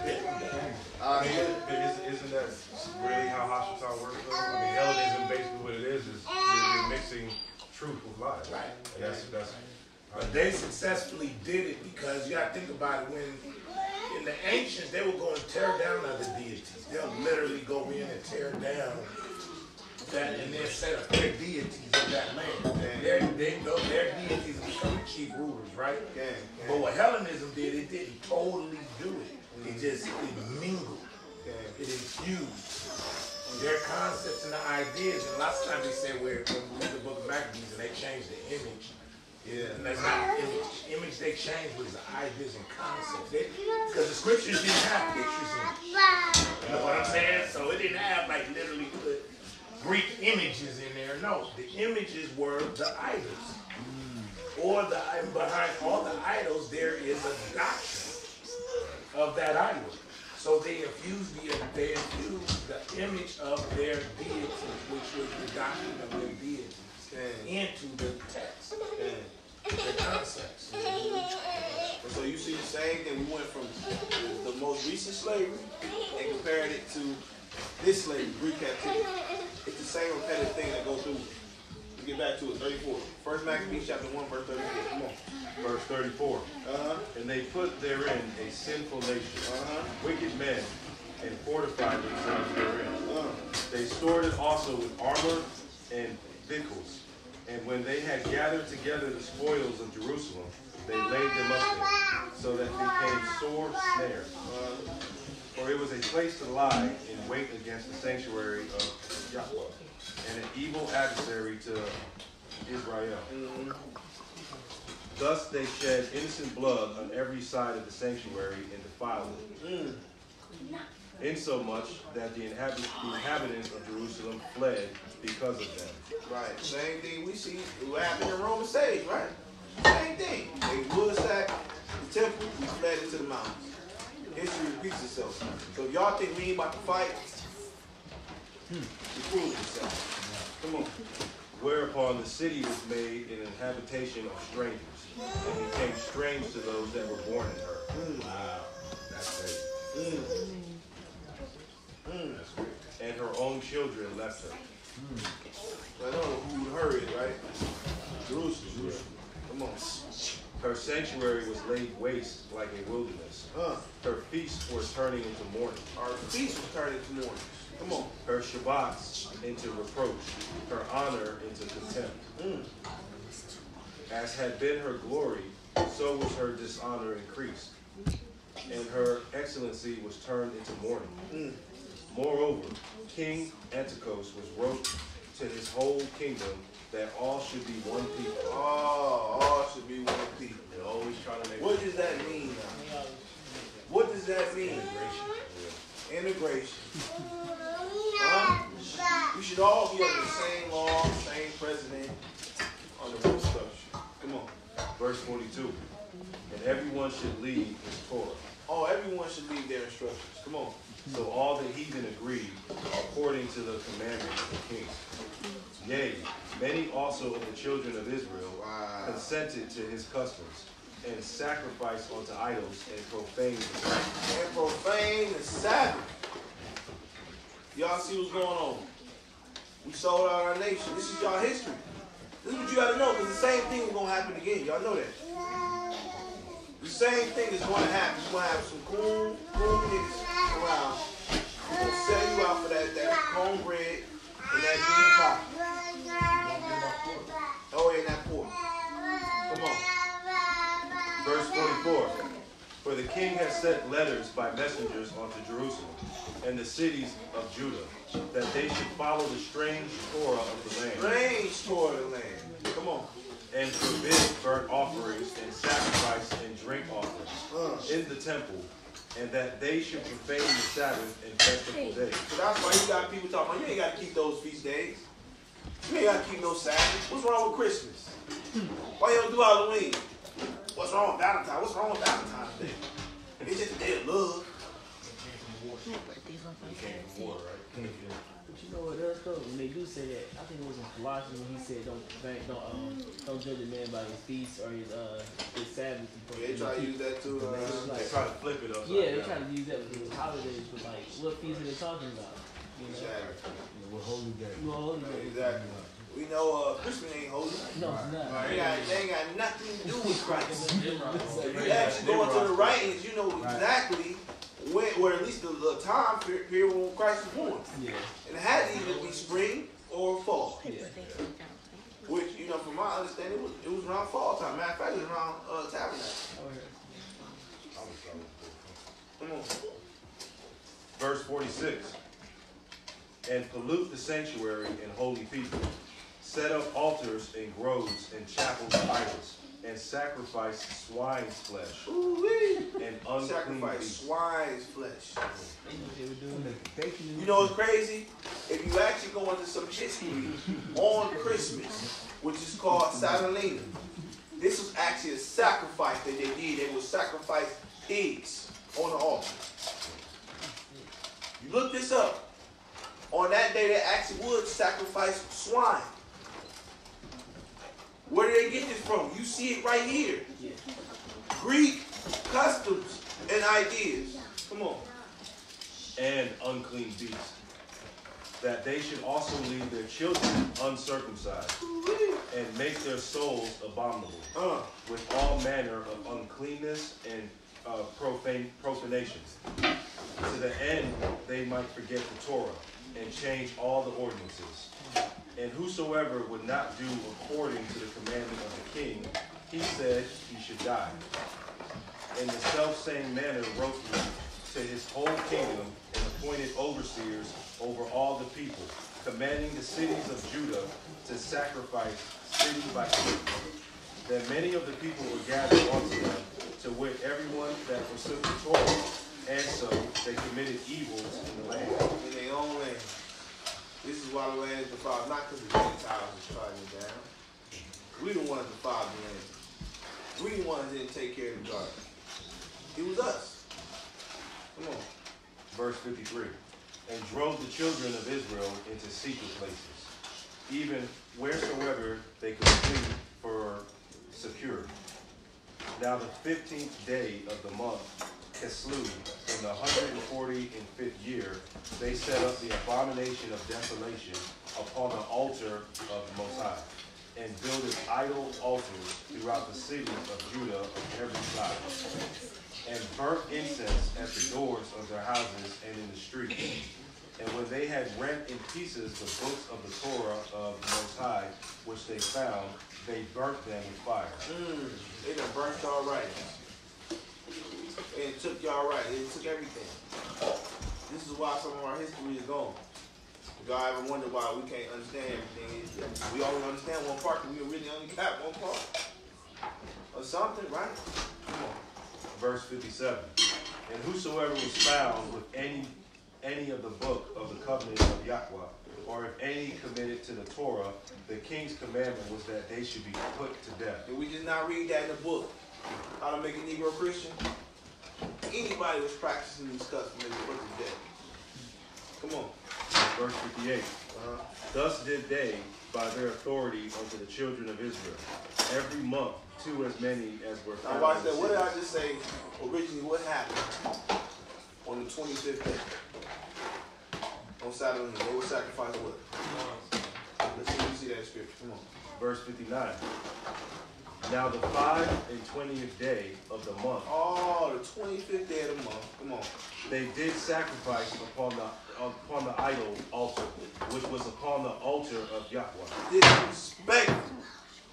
They sacrificed these beasts and defiled animals on the altar of the Father. How much more disrespect can you do? That's how they felt about you, Israel. They can profane your Sabbath, your temple, just like that. And we gladly let them do it. Come on. Verse 60. At which time, according to the commandment, they put to death certain women that had caused their children to be circumcised. Man, look. So now we're going to the women. First the wicked man sold us out, but now the women got to get us circumcised. Ain't these the same women who saved us in Egypt? We're getting killed. Throw all the men child to the alligators. Who's the one who saved us? You see why we gotta get back to respecting one another, because we all play an important part. When the men couldn't do it, who we had to step up? The women. Let's just be real. This is why brothers gotta play their role. Because that's what women do. We just talk about that, what women do. The man not doing his job, what they start doing, Elder?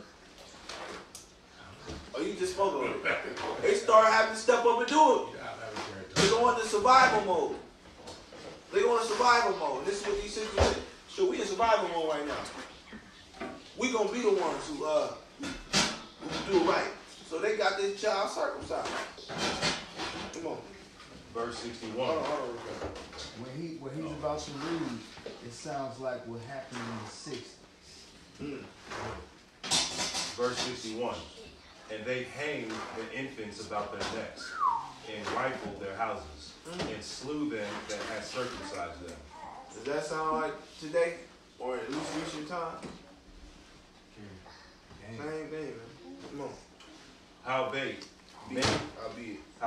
many in Israel were fully resolved in the Torah of Yahweh, and confirmed in themselves not to eat any unclean thing. Wherefore, the rather to die, that they might not be defiled with meats, and that they might not profane the covenant of Yahweh. So then they died. And there was very great wrath upon Israel. Right. Father said, who will rise up for me against the evil doer? Somebody got to do it. And we got a choice if we're going to be that remnant that's refined in gold, or are we going to be the ones that selling our nation out for whatever reason at that time. Because that time is coming. You're going to have to make a choice. If you're not preparing yourself now, what are you waiting on? Who's actually preparing themselves now? Raise their hand. Who got something to protect themselves with? Huh? Who actually knows self-defense skills? Huh? Raise your hand. Ain't that many hands up. Why is that? Truth be told, when you run out of bullets, who's prepared to suffer for the name of Yahweh? Dang. That's real right there.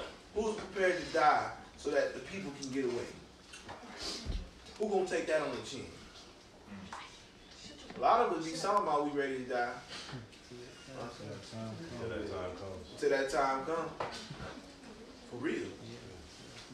Y'all think that? I done seen it myself, brothers. You said a lot of us what? A lot of us say we be ready to die till that time comes. Shoot, look, you guys, a lot of y'all ain't probably gonna protect y'all women. Take y'all running before they. Let's be honest. Y'all never been in I that bet you situation. go talk to them, because they ain't gonna mess with you. A lot of y'all gonna push it. Use your woman in self-defense. Talking about you on your own. They hard on us men, baby. Then you gonna come to the brother and make some excuse talking about, I tried to defend him, but she was being stiff. You gonna come up with all type of reasons why you can't protect your woman. Got fists going down his pants and everything. Right. Come to the brother shaking. Brother, I'm gonna die. But seriously, Wow. how many people really ready to protect their people, man? Y'all gotta really, this is the mindset. Honestly, y'all gotta start thinking. How many of y'all really men? I'm talking to y'all. How many of y'all ready to die and put your life on the line for a greater purpose than yourself? And honestly, if you know that's not you, there's nothing wrong with it. Just start preparing.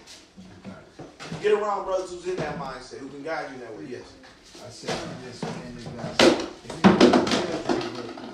for those that got children, you look in your child's eye every day, you will know your answer. You understand what I'm saying? Mm-hmm. And that's it. Okay. So let's speed this up just a little bit. We're gonna read verses 1 through 12. Come on. Give me 1 Peter 5 and 9. Give me 1 Corinthians 3 and 17. Come on.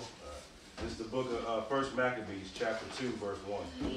In those days arose Mediyahu, the son of Yochanan, the son of Shimon, a priest of the son of YHWH from Jerusalem, and dwelt in the Mount Mardin. And he had 5 sons. Yochanan called Quadish, Shimon called Tesai, Judah who was called Maccabee, Eleazar called Coriani, and Yochanan, whose surname was Hafsi. And when he saw the blasphemies that were committed in Judah and Jerusalem, he said, "Woe is me! Wherefore was I born to see this misery of my people, and of the holy city to dwell there, when it was delivered into the hand of the enemy, and the sanctuary into the hand of the stranger. Her temple is become as man without glory. Hold on. I done read this story, and it's great. You always learn something new reading scripture. And so I saw that, and I just thought that that's profound. He said her temple is as a man without his glory. Who's the glory of man? Mashiach. And so that point, like, damn, all you brothers don't believe in Mashiach. You just like the temple as if it's clean. You have no covering, no glory. So get that from me. 1 Peter 5:9. This is the first book of Peter, chapter 5, verse 9. Whom resist steadfast in the faith, knowing that the same afflictions are accomplished in your brethren that are in the world. Oh, and your brethren in the world, come on. But the Elohim of all grace, who hath called us unto his eternal glory by Mashiach YAHOSHUA, after that ye have suffered a while, make you perfect, established, faithless, strengthen, and settle you. To him be glory and dominion forever and ever. Amen. Hallelujah. So that's our glory. He said, oh man, it's just like a temple, like a man without his glory. So that just was profound to me. Like, because we were really the gatekeepers of the temple. We were the ones to protect the temple. And now we have put shame and allowed the temple to lose its glory. And that's the same for us today. We ain't got no physical temple, but we are the temple. We are the parts of the temple. And so every time each one of us go off, you are shaming your people.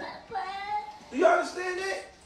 When you go off in sin, you are literally shaming your people who are a representation of the temple, and the temple is a representation of the body, in which we are all part of the body of Mashiach. Okay? 1 Corinthians 3:17. 3:17. No, Zechariah read 1 Corinthians 3:17.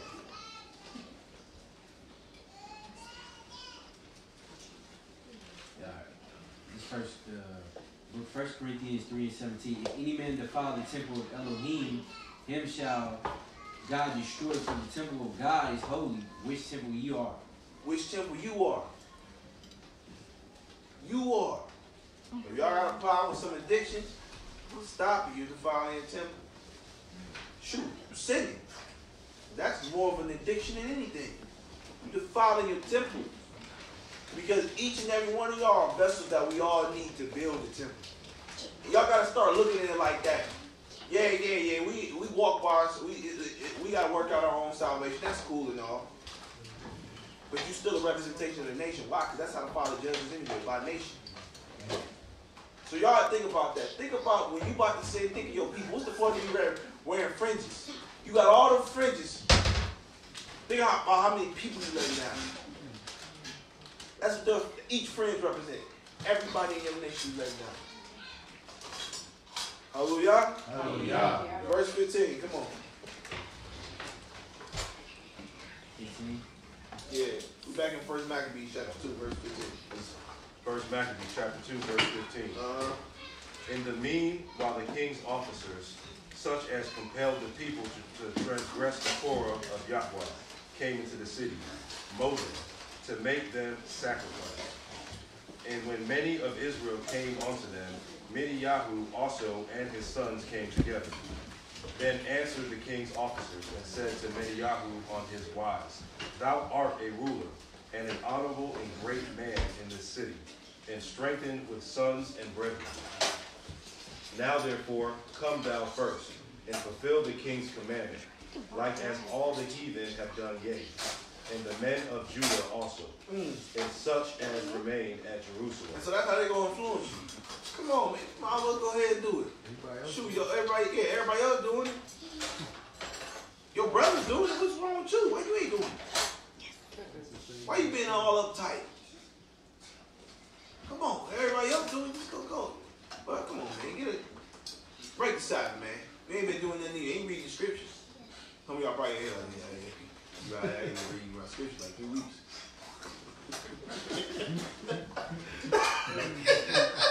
You right, you know you right about that. But that's the truth. I was like, go get you. Gonna be guy you just like that. When you at your weakest moment, he gonna seduce you just like that. Come on. So shalt thou and thy house be in the number of the king's friends, and thou and thy children shall be honored with silver and gold. That's how they try to seduce you. That's why you got all these artists selling out their souls. Then we give you money, we give you riches, we give you women. We make sure you have enough women to have children. Proverbs 3:31 said, what? Envy not the oppressor, choose what? Ways.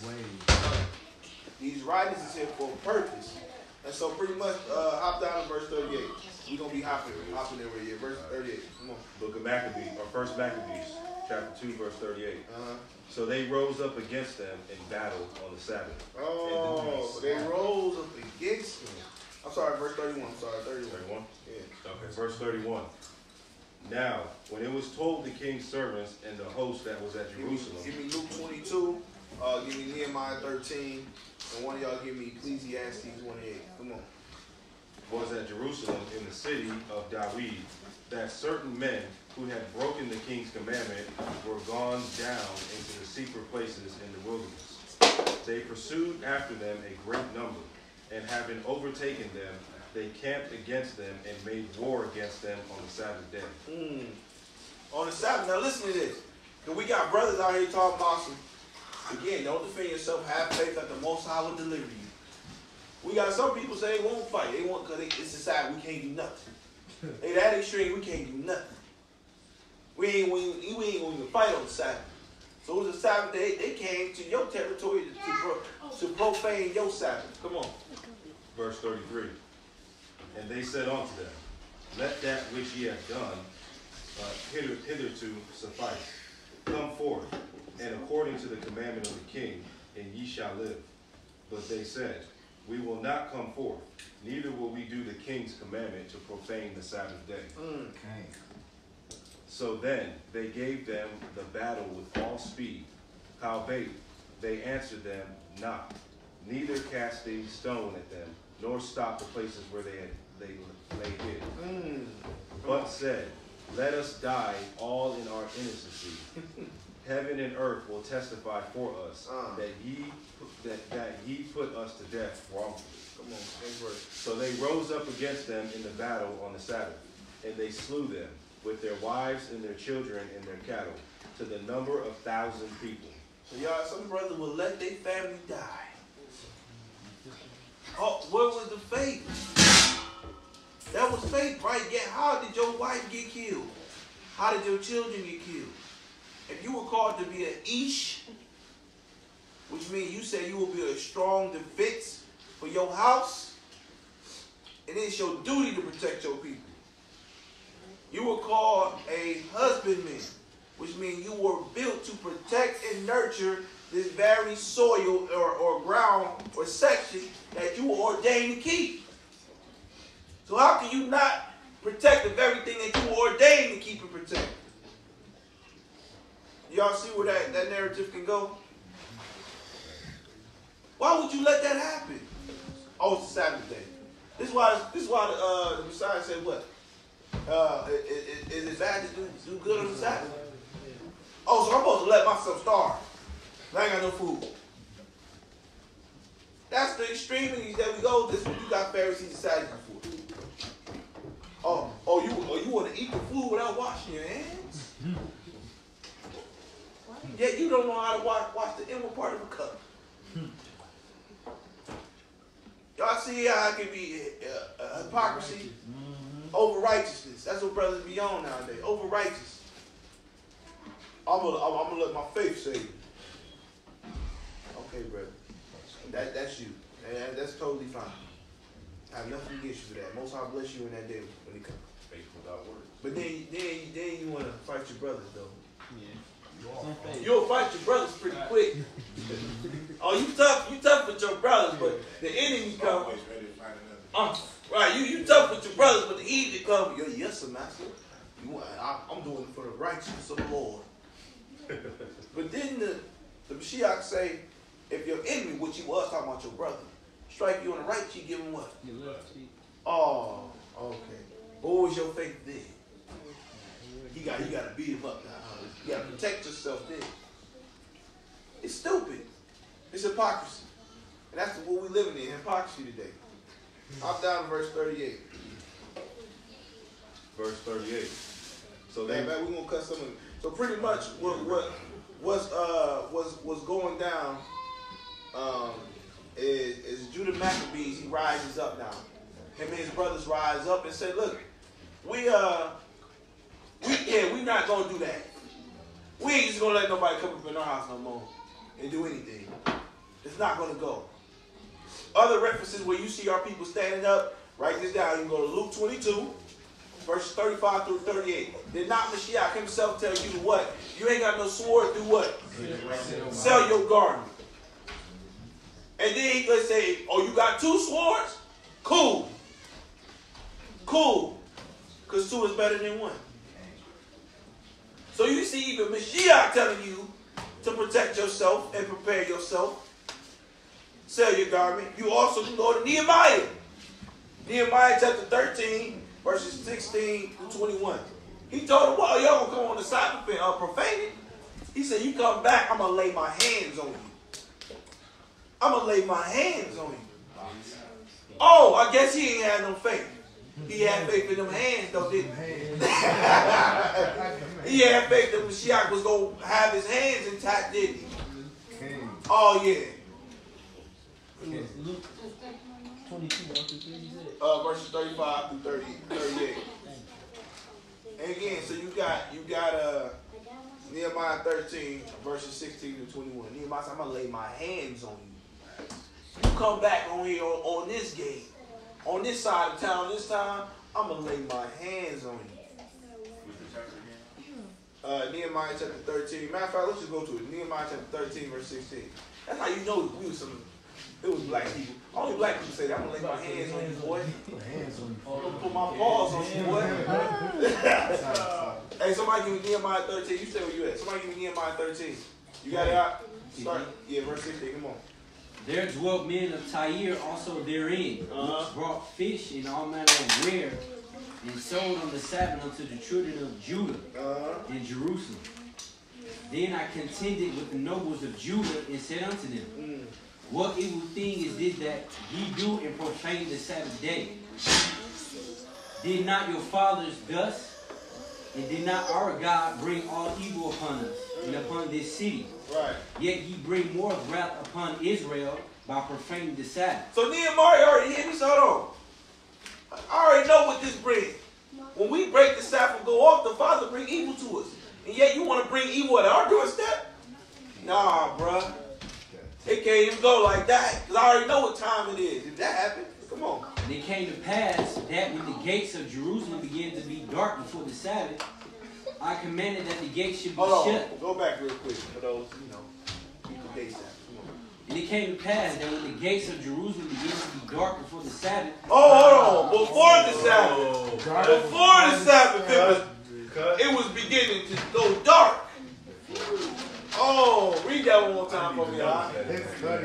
Read that one more time for me. And it came to pass that when the gates of Jerusalem... It was a side note for those who like to keep day Sabbath. Oh. Come on. Come on. And it came to pass that when the gates of Jerusalem began to be dark before the Sabbath... Before the Sabbath began to be dark before the Sabbath. Come on. I commanded that the gates should be shut. Oh, so now he's closing the gates for no other outsiders to enter in. Come on. And charged that they should not be open till after the Sabbath. Oh, till after the Sabbath the gates shall be open. Come on. And some of my servants sat at the gates, that there should no burden be brought in on the Sabbath day. So keep going. Where were you at? Oh yeah, keep going. So the merchants and sellers of all kind of ware lodged without Jerusalem once or twice. Then I testified against them. What did he say? And said unto them, what? Why lodge ye about the wall? If you do so again. If you do so again, what? I will lay hands on you. I'm gonna lay what? I will lay hands on you. I'm gonna lay what? I'm gonna lay hands on you. So what y'all gonna do when your enemy come at your gate? Come on, man. The problem is some of y'all ain't never been smacked in your face, man. Y'all ain't never had to defend yourself. That's the problem. But the enemy coming whether you like it or not. Whether you hear or forbid. This judgment on Israel is coming. What you gonna do? Huh? They just made Judaism a nationality. They just said YHWH is coming is an anti-Semitic sign. Yet he's a Shemite. Come on now, man. They declare war in your face. My wife just told me the FDA said they about to allow any type of thing in food now. They ain't gonna have no blocks, and only one man gonna be in charge. When it comes to the food, you know, FDA approve all food. So now it don't matter. They can put anything they want in there. Anything they want. It used to be 9 people over the food who allowed or checked to see if things was good. Now it's only going to be 1. And they allow anything to go. Anything. They declare war on every part of your survival. What you going to do, brothers? Huh? What you going to do? Verse 37. We back in 1 Maccabees. Go to 1 Maccabees chapter 3, verse 37. It's the book of 1 Maccabees, chapter 3, verse 37. What time is it? Perfect. Come on, we almost done. So the king took the half of the forces that remained and departed from Antioch, his royal city, the 147th year, and having passed the river Perath, he went through the high countries. Then Lizas chose Talmi, the son of Dorimon, and Nicanor, mighty men of the king's friends. And with them he sent 40,000 foot men. Ooh-wee! Come on. And 7,000 horsemen to go into the land of Judah and to destroy it. They coming at y'all doorstep. What y'all gonna do? Come on. As the king commanded. So they went forth with all their power and came and pitched by Amos in the plain country. And the merchants of the country, hearing the fame of them, took silver and gold very much for servants, and came into the camp to buy Hebrew slaves. A power also of Aram and of the land of Philistine joined themselves onto them. So now the war has arisen, right? The revolt, right? And so now, to make an example, they killing off Hebrew slaves. When did we see that happen? Huh? Did we not see that in the birth of the nation? Oh, Nat Turner wants to revolt. Oh, until we capture this nigga, everybody here going off. Everybody head going off. Child, women, and man. Everybody's head getting chopped off and hanged. Is this not the same thing? And they're going to do the same thing. Was it not just a hanging 2 years ago in Atlanta? Sugar, was it that park? Piedmont Park? They hung a woman.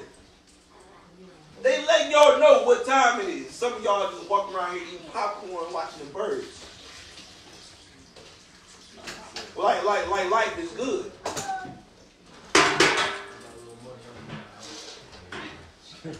Y'all saving up dollars, and dollar ain't gonna mean nothing in a little bit. That's why I say remember the former days. What was they storing up? Gold and silver. How many of y'all got gold in the room? Silver. This is what the writers before. We gotta look and see. Okay, how did they make it? What did they do? And then you gotta look at this society and say, what is actually falling? What is about to stop working? You see what I'm saying? We get so caught up in cryptocurrency, all this money we can't see. We selling our souls for digital digits, thinking we really got money. Little do y'all know that little money y'all think y'all got the bank using to get more money. The crazy part is when they run out, they just ask the government for something and get printed on out. And then all of a sudden you got a bill. You trying to figure out why I say miscellaneous. What do you mean miscellaneous? I got $400 miscellaneous fee. Well, you know, I don't know, sir, but you got to pay it. You be sitting there angry, yelling at him, still give him the car. Still give him the car. Because we that program. think we really owe these people something, man. Let's keep going. Verse 42. Now when Judah and his brethren saw that miseries were multiplied, and that the forces did encamp themselves in their borders, for they knew how the king had given commandment to destroy the people, they utterly abolished them. They said one to another, let us restore the decayed fortune of our people, and let us fight for our people in the sanctuary. Then was the congregation gathered together, that they might be ready for battle, and that they might pray to Elohim and ask mercy and compassion. This is the steps we gotta do. Like Elder said, we gotta kill the enemy within, which is sin. I mean, we gotta be at mercy, grace, compassion.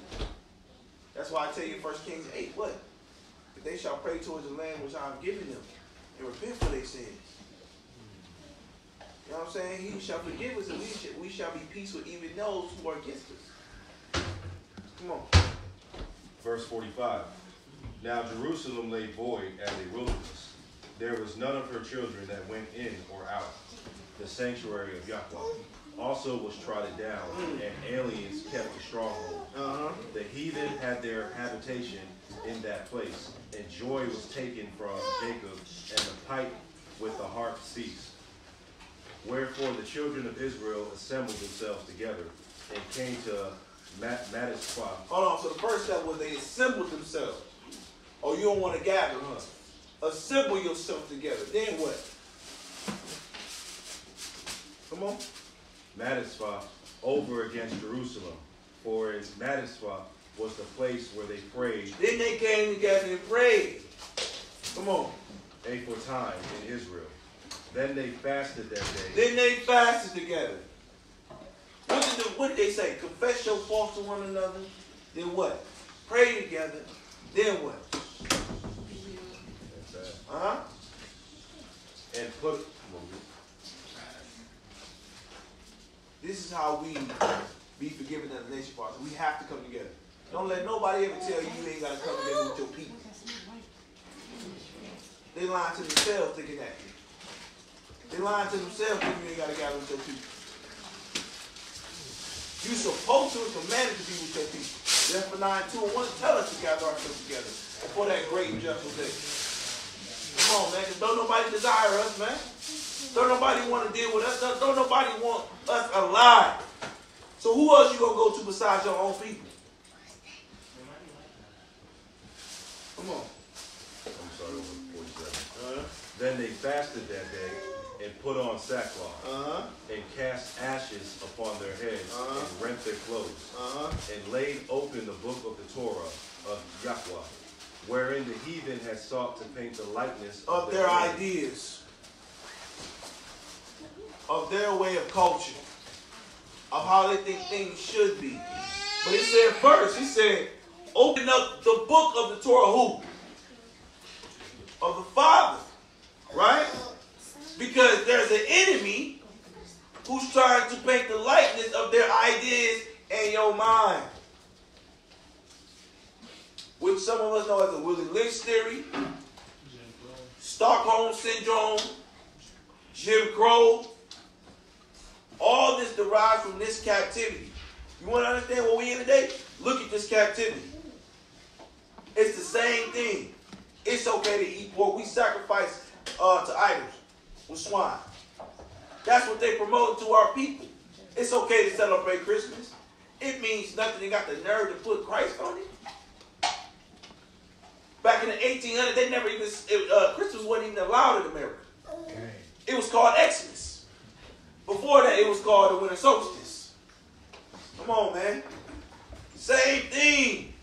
They just got a good wordplay. Words as smooth as butter. Hallelujah. Hallelujah. Look at this, man. This is what we're going through today. Let's go over to 1 Maccabees 4:9. So now you're going to read and going through chapter 3. Pretty much the Maccabees is telling them, like, look, we got to stand up. We got to protect ourselves. Ain't nobody else going to do it. Somebody got to rise up for us. And it said, then sounded they the trumpets and cried with a loud voice. Huh? How many of y'all going to cry to the Father? and spare not. That's what we talk about. Are you doing that to the Father, or are you doing that to the people?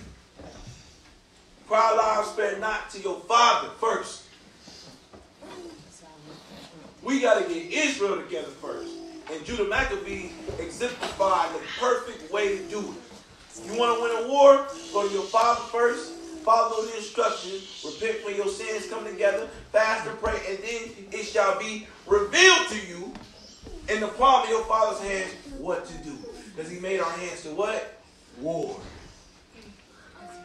Hallelujah. Hallelujah? Hallelujah. Come on, man. This is the book of 1 Maccabees, chapter 4, starting at verse 9. Now watch what he say. Remember how our fathers were delivered by YHWH. It said, remember how your fathers were delivered. And where? In the Red Sea. In the what? Red Sea. Uh-huh. When Pharaoh pursued them with an army. When Pharaoh pursued them with an army, what did we do to be delivered? We cried out. He said it was a great cry in Egypt. I've heard the pain of my people. Do y'all think Israel is in a state of pain? No. Yeah, we in 400 years though. Huh? I've heard the cry of my people who cried out to me. Do we really want to be delivered? Or are we just talking deliverance? Do we really want to be saved? Or are we just talking salvation? Huh? Do we really believe in Mashiach in this way? Or are we just talking? That's what we're supposed to do. Huh? Come on. Verse 10. Now therefore, let us cry unto heaven. Israel, cry. Cry to your Father. Come on. If peradventure Jehovah our Elohim will have mercy upon us, and remember the covenant. Did he say go bang on your enemy? Nope. Did he say go bang on your enemy? Huh? Did he say go condemn all that don't keep the commandments? No, he said cry to your Father, that he may have mercy upon you. Come on. And remember the covenant of our fathers, and destroy this host before our face this day. Right. We can't go nowhere else. He told us in Hosea 5:15. He said until we take responsibility for our actions, he going back to the throne. And he chilling. He ain't hearing nothing until we take responsibility and we make haste and we seek him early. We're not in that type of state right now. You can't even convince me we're in there. We still arguing over doctrine and names. Huh? We still arguing over whether we should wear fringes or not wear fringes. We still arguing when the Sabbath is, when the feast days is. But brother, are you living? Huh? Are you actually living the way that the apostles did when they were being persecuted? Ain't nobody really living like that, man. Let's be honest. Ain't nobody getting really persecuted for the word like that. Let's be honest. A lot of us getting did how we did because it's foolishness. That's it. And we back it up with the word. Let's be honest, man. You'll know them by their what? You'll know them by their what? Come on, man. Don't let nobody deceive you with beautiful words. Don't let nobody deceive you with materialistic things that look good to you. Silver and gold, right? That's what they do. They seduce you with that. Let their actions talk more than their words. Okay? Yeah. Come on. Verse 11. That so all the heathen may know that Jehovah is the Elohim who delivered and saved Israel. Hallelujah. That they may know. They know you by who your God is, not you. And if you ain't prophesying to the wind and crying out loud, how they gonna know who your God is? If you don't even know who your God is, you don't even know how to love him. You talking about Elohim, but you don't even know Elohim. Huh? You condemn everybody else, but not have yet removed the mote out of your own eye. We got to clean our temple, y'all. We got to rededicate ourselves back to our temple. Our temple is the people. Hallelujah. Hallelujah. So this should be a lesson that y'all looking at Judah Maccabees. Y'all rising up and say, I'm going to be the one to love more. I'm going to be the one to serve more. I'm going to be the one who take care of our people. I'm going to be the one, if they got to go down like that, give my life. I'm going to be honest with y'all. Excuse my language. There's some sucker ass niggas in our nation. Straight up. It is. Oh, you a king? Then show me your servitude first. My king, who I call Hamashiach, washed his feet. He washed his disciples' feet. What you do? Huh? How many of y'all get on your knees and wash the one who's lower than you feet? How many brothers wash their feet washed yet? Huh? Who washed your children's feet yet? Huh? Huh? How many of y'all that took somebody off the street and really go feed and spend some time with them? Without bringing the camera so everybody else can see. Without bringing the camera. You got to start measuring people by this book, not their words, man. Because these people really be y'all, you thinking something that's evil really good. When you done had good the whole time, you just been looking for something and something appeared to be what you thought was good and turned out to be evil. Huh? Never supposedly understand. Everything is established by how many witnesses? 2, 3. Bro, I need to see the proof. Proof is in the pudding. Come on, man. That's why a lot of us fall in mistakes. Whether that be by relationships or getting led by people, whatever the case is, if we don't really prove people. Let's be honest. Let's be honest. Right? But Judah Maccabee showed it. I'm going to stand up for the evildoers. I'm going to get that temple back. I'm going to get our history back. And I'm going to put my life on the line. But I'm going to go to my Elohim first. I ain't about to just go out there foolishly with pride. No. I know I'm nothing. I'm just a vessel. But let me go to the one who gives me the power. Some of us try to take the power for ourselves and say it's us.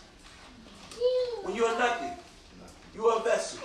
Really, all of us are filthy rags. You just hoping, by the grace of the Most High, you may be clean and have those white garments at the end. Keep going. Verse 12. Then the strangers lifted up their eyes and saw them coming over against them. Oh, hop down to verse 20. So now you see Judah Maccabee about to put that work in. And as you see, when you really read, one thing he always did before going to wars, 2 things. Praise and praise. In his own language. In his own language. Say it again. In his own language. In his own language.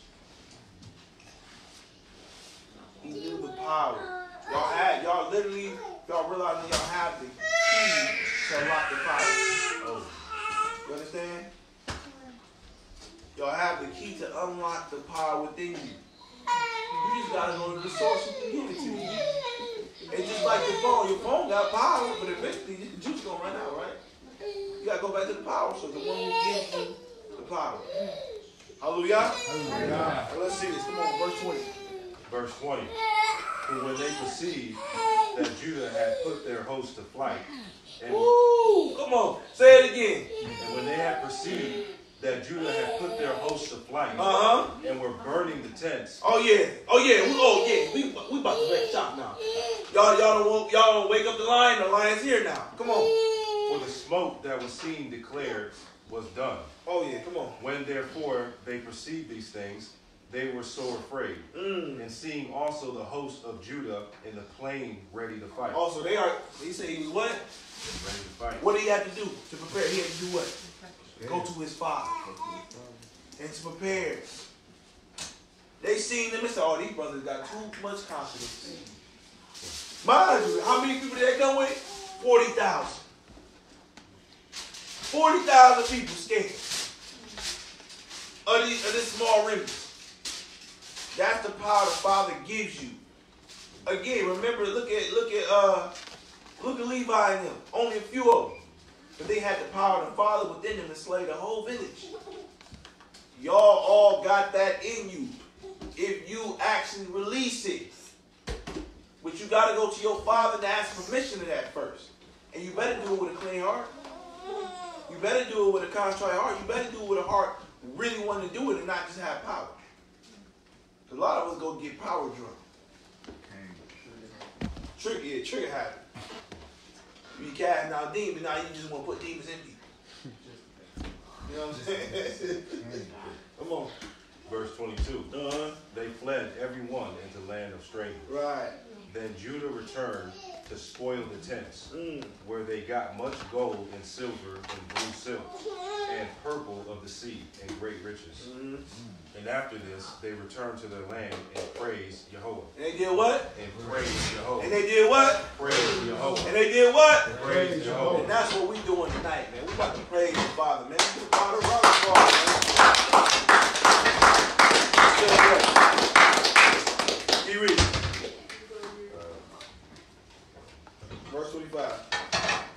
Verse 25. And they sung a song of thanksgiving to Yahweh, because it is good, because his mercy endureth forever. And mercies endure forever. So the rest of the chapter is talking about pretty much they getting down and dirty with their enemies.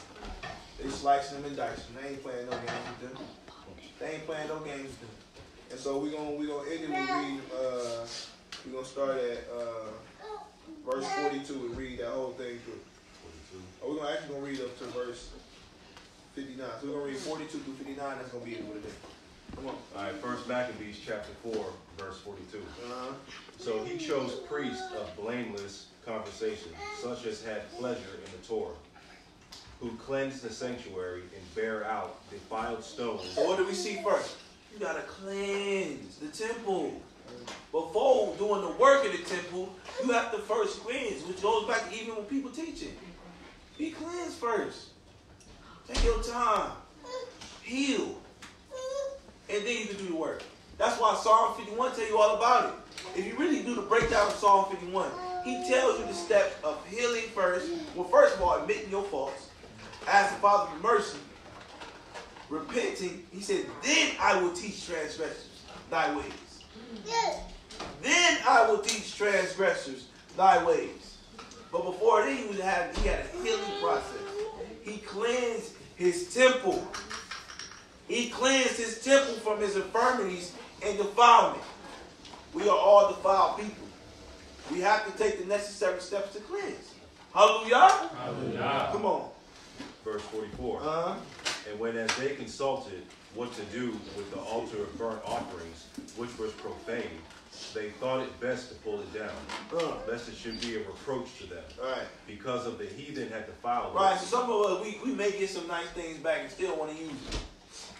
No, it's already been tainted. It's been tainted. It's been tainted. Why go back into something if it's already been tainted by your enemy? It's already there. So you got to remove, sometimes you just got to remove people. You got to remove things. So then the real process of healing and cleansing can start happening. Some of us, we trying to hold on while cleansing. We be putting herbs in our body, yet we still feed the parasites. Come on. Wherefore they pulled it down, and laid up the stones in the mountain of the temple in a convenient place, until there should come a prophet to show what should be done with them. Then they took the whole stones according to the Torah of Yahweh, and built a new altar according to the former, and made up the sanctuary and the things that were within the temple, and hollowed the courts. They made also new holy vessels, and into the temple they brought the menorah and the altar of burnt offerings, and of incense and the table. Hallelujah. Hallelujah. Come on. And upon the altar they burned incense, and the lamps that were upon the menorah they lit, and they might give light in the temple. Furthermore, they set the loaves upon the table, and spread out the vials or the veils, and finished all the works which they had begun to make. Now on the 5th and 20th day of the 9th month, which is called the month Kislev, in the 148th year, they rose up betimes in the morning, and offered sacrifice according to the Torah upon the new altar of upon the new altar. We must be renewed. Do you understand that? Before offering anything to the Father, you must be renewed. You cannot sit here and tell me the Father is dealing with you and you still in the same sin. It don't work like that. You must be, that's what repentance is. You have to be renewed. Repentance means to turn away, to not look back. Don't be a Lot's wife. Don't be that. You have to be renewed and cleansed. offering any sacrifice. A lot of us literally praying and our prayers be defiled. The Father did not answer to no stink. You understand that? So if you know you in sin, you say you're praying knowing you're in sin, and really saying it's blessed, you are no different than a heathen. No different. Come on. Verse 52. Now on the 5th and 20th day of the 9th month, which is called the month of Kislev, in the 148th year, they rose up betimes in the morning, and offered sacrifice according to the Torah upon the new altar of burnt offerings, which they had made. Look at what time and what day the heathen have profaned it. Even in that we praise Yahweh with songs and citherns. With songs and what? Citherns. Come on, man. And harps and cymbals. Come on, y'all can't tell me music ain't part of us, man. Anybody want to talk about true music, it's always been in it, whether you like it or not. Judah, again, means praise. You do that with your lips, you do that with your body. And that's always been, that's what they tried to cut off in slavery, y'all. They didn't want us to do this. This is where we get our power from. This is where we get our power from. Open thy lips and show forth thy praise. Come on. Verse 55. And all the people fell upon their faces, worshiping and praising Yahweh, who had given them good success. Hallelujah. Hallelujah. Come on. And so they kept the feast of dedication of the altar 8 days, and offered burnt offerings with gladness, and sacrificed the sacrifice of deliverance and praise. They decked also the forefront of the temple with crowns of gold and with shields, and the gates and the chambers they renewed, and hanged doors upon them. So that's why y'all see we got the menorah, and all that is a part of the altar. The lights, all that was a part of the altar. Y'all, this is where Christmas try to get the little lights from. They take that from the Feast of Dedication. You understand? This was us. This is how we got down. Y'all remember y'all favorite barbecue? That's what we did all the time. Y'all saying? Come on. Verse 58. Thus was there very great gladness among the people, for that Yahweh put away the reproach of the heathen. Moreover, Judah and his brethren, with the whole congregation. With the whole congregation, what? Of Israel, ordained that the days of the feast of dedication of the altar should be kept in their season from year to year, by the space of 8 days, from the 25th day of the month Kislev, with mirth and gladness. Hallelujah, man. Give them more power.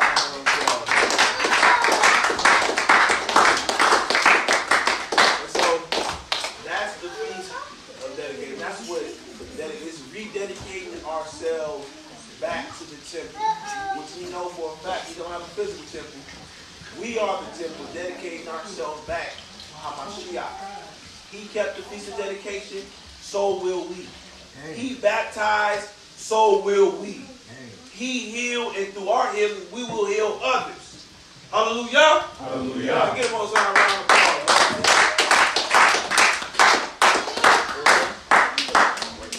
All right. So before we cut off, does anybody have any questions? Any comments on the lesson? Anybody? Yes. When you were talking about Saturnalia, what was called Christmas and Exodus and before that was Saturnalia, right? I remember the document you brought up. I actually had right here where it's talking about what's it called? As you know, Christmas originally was like an 8-day thing, anyway, like 6 months. It started on the 25th of this month. On the first day of the festivities, that will be on the 25th, a young kid would often be publicly sacrificed at the temple. See? And we do it triple. We do it on Thanksgiving. We get that hand hog. Pig meat. Any other questions, comments? Anything on the lesson? Huh? No problem at all. Hallelujah. And if anybody wants that, I downloaded that iBook so I can like airplay. Just put on turn on your Bluetooth when you're I got Android. That's fine. I can know everything. Just letting y'all know what's out there. Any other comments, questions? Where my sisters at? How y'all feel about the election? Yeah. It's they keep saying the month Caslow. Is that November, December? Kislow. Kislow. It's from the middle of November to the middle of December. Okay. Anybody else? Comments? Taylor. Good. So with that, we say shalom, shalom. Shalom.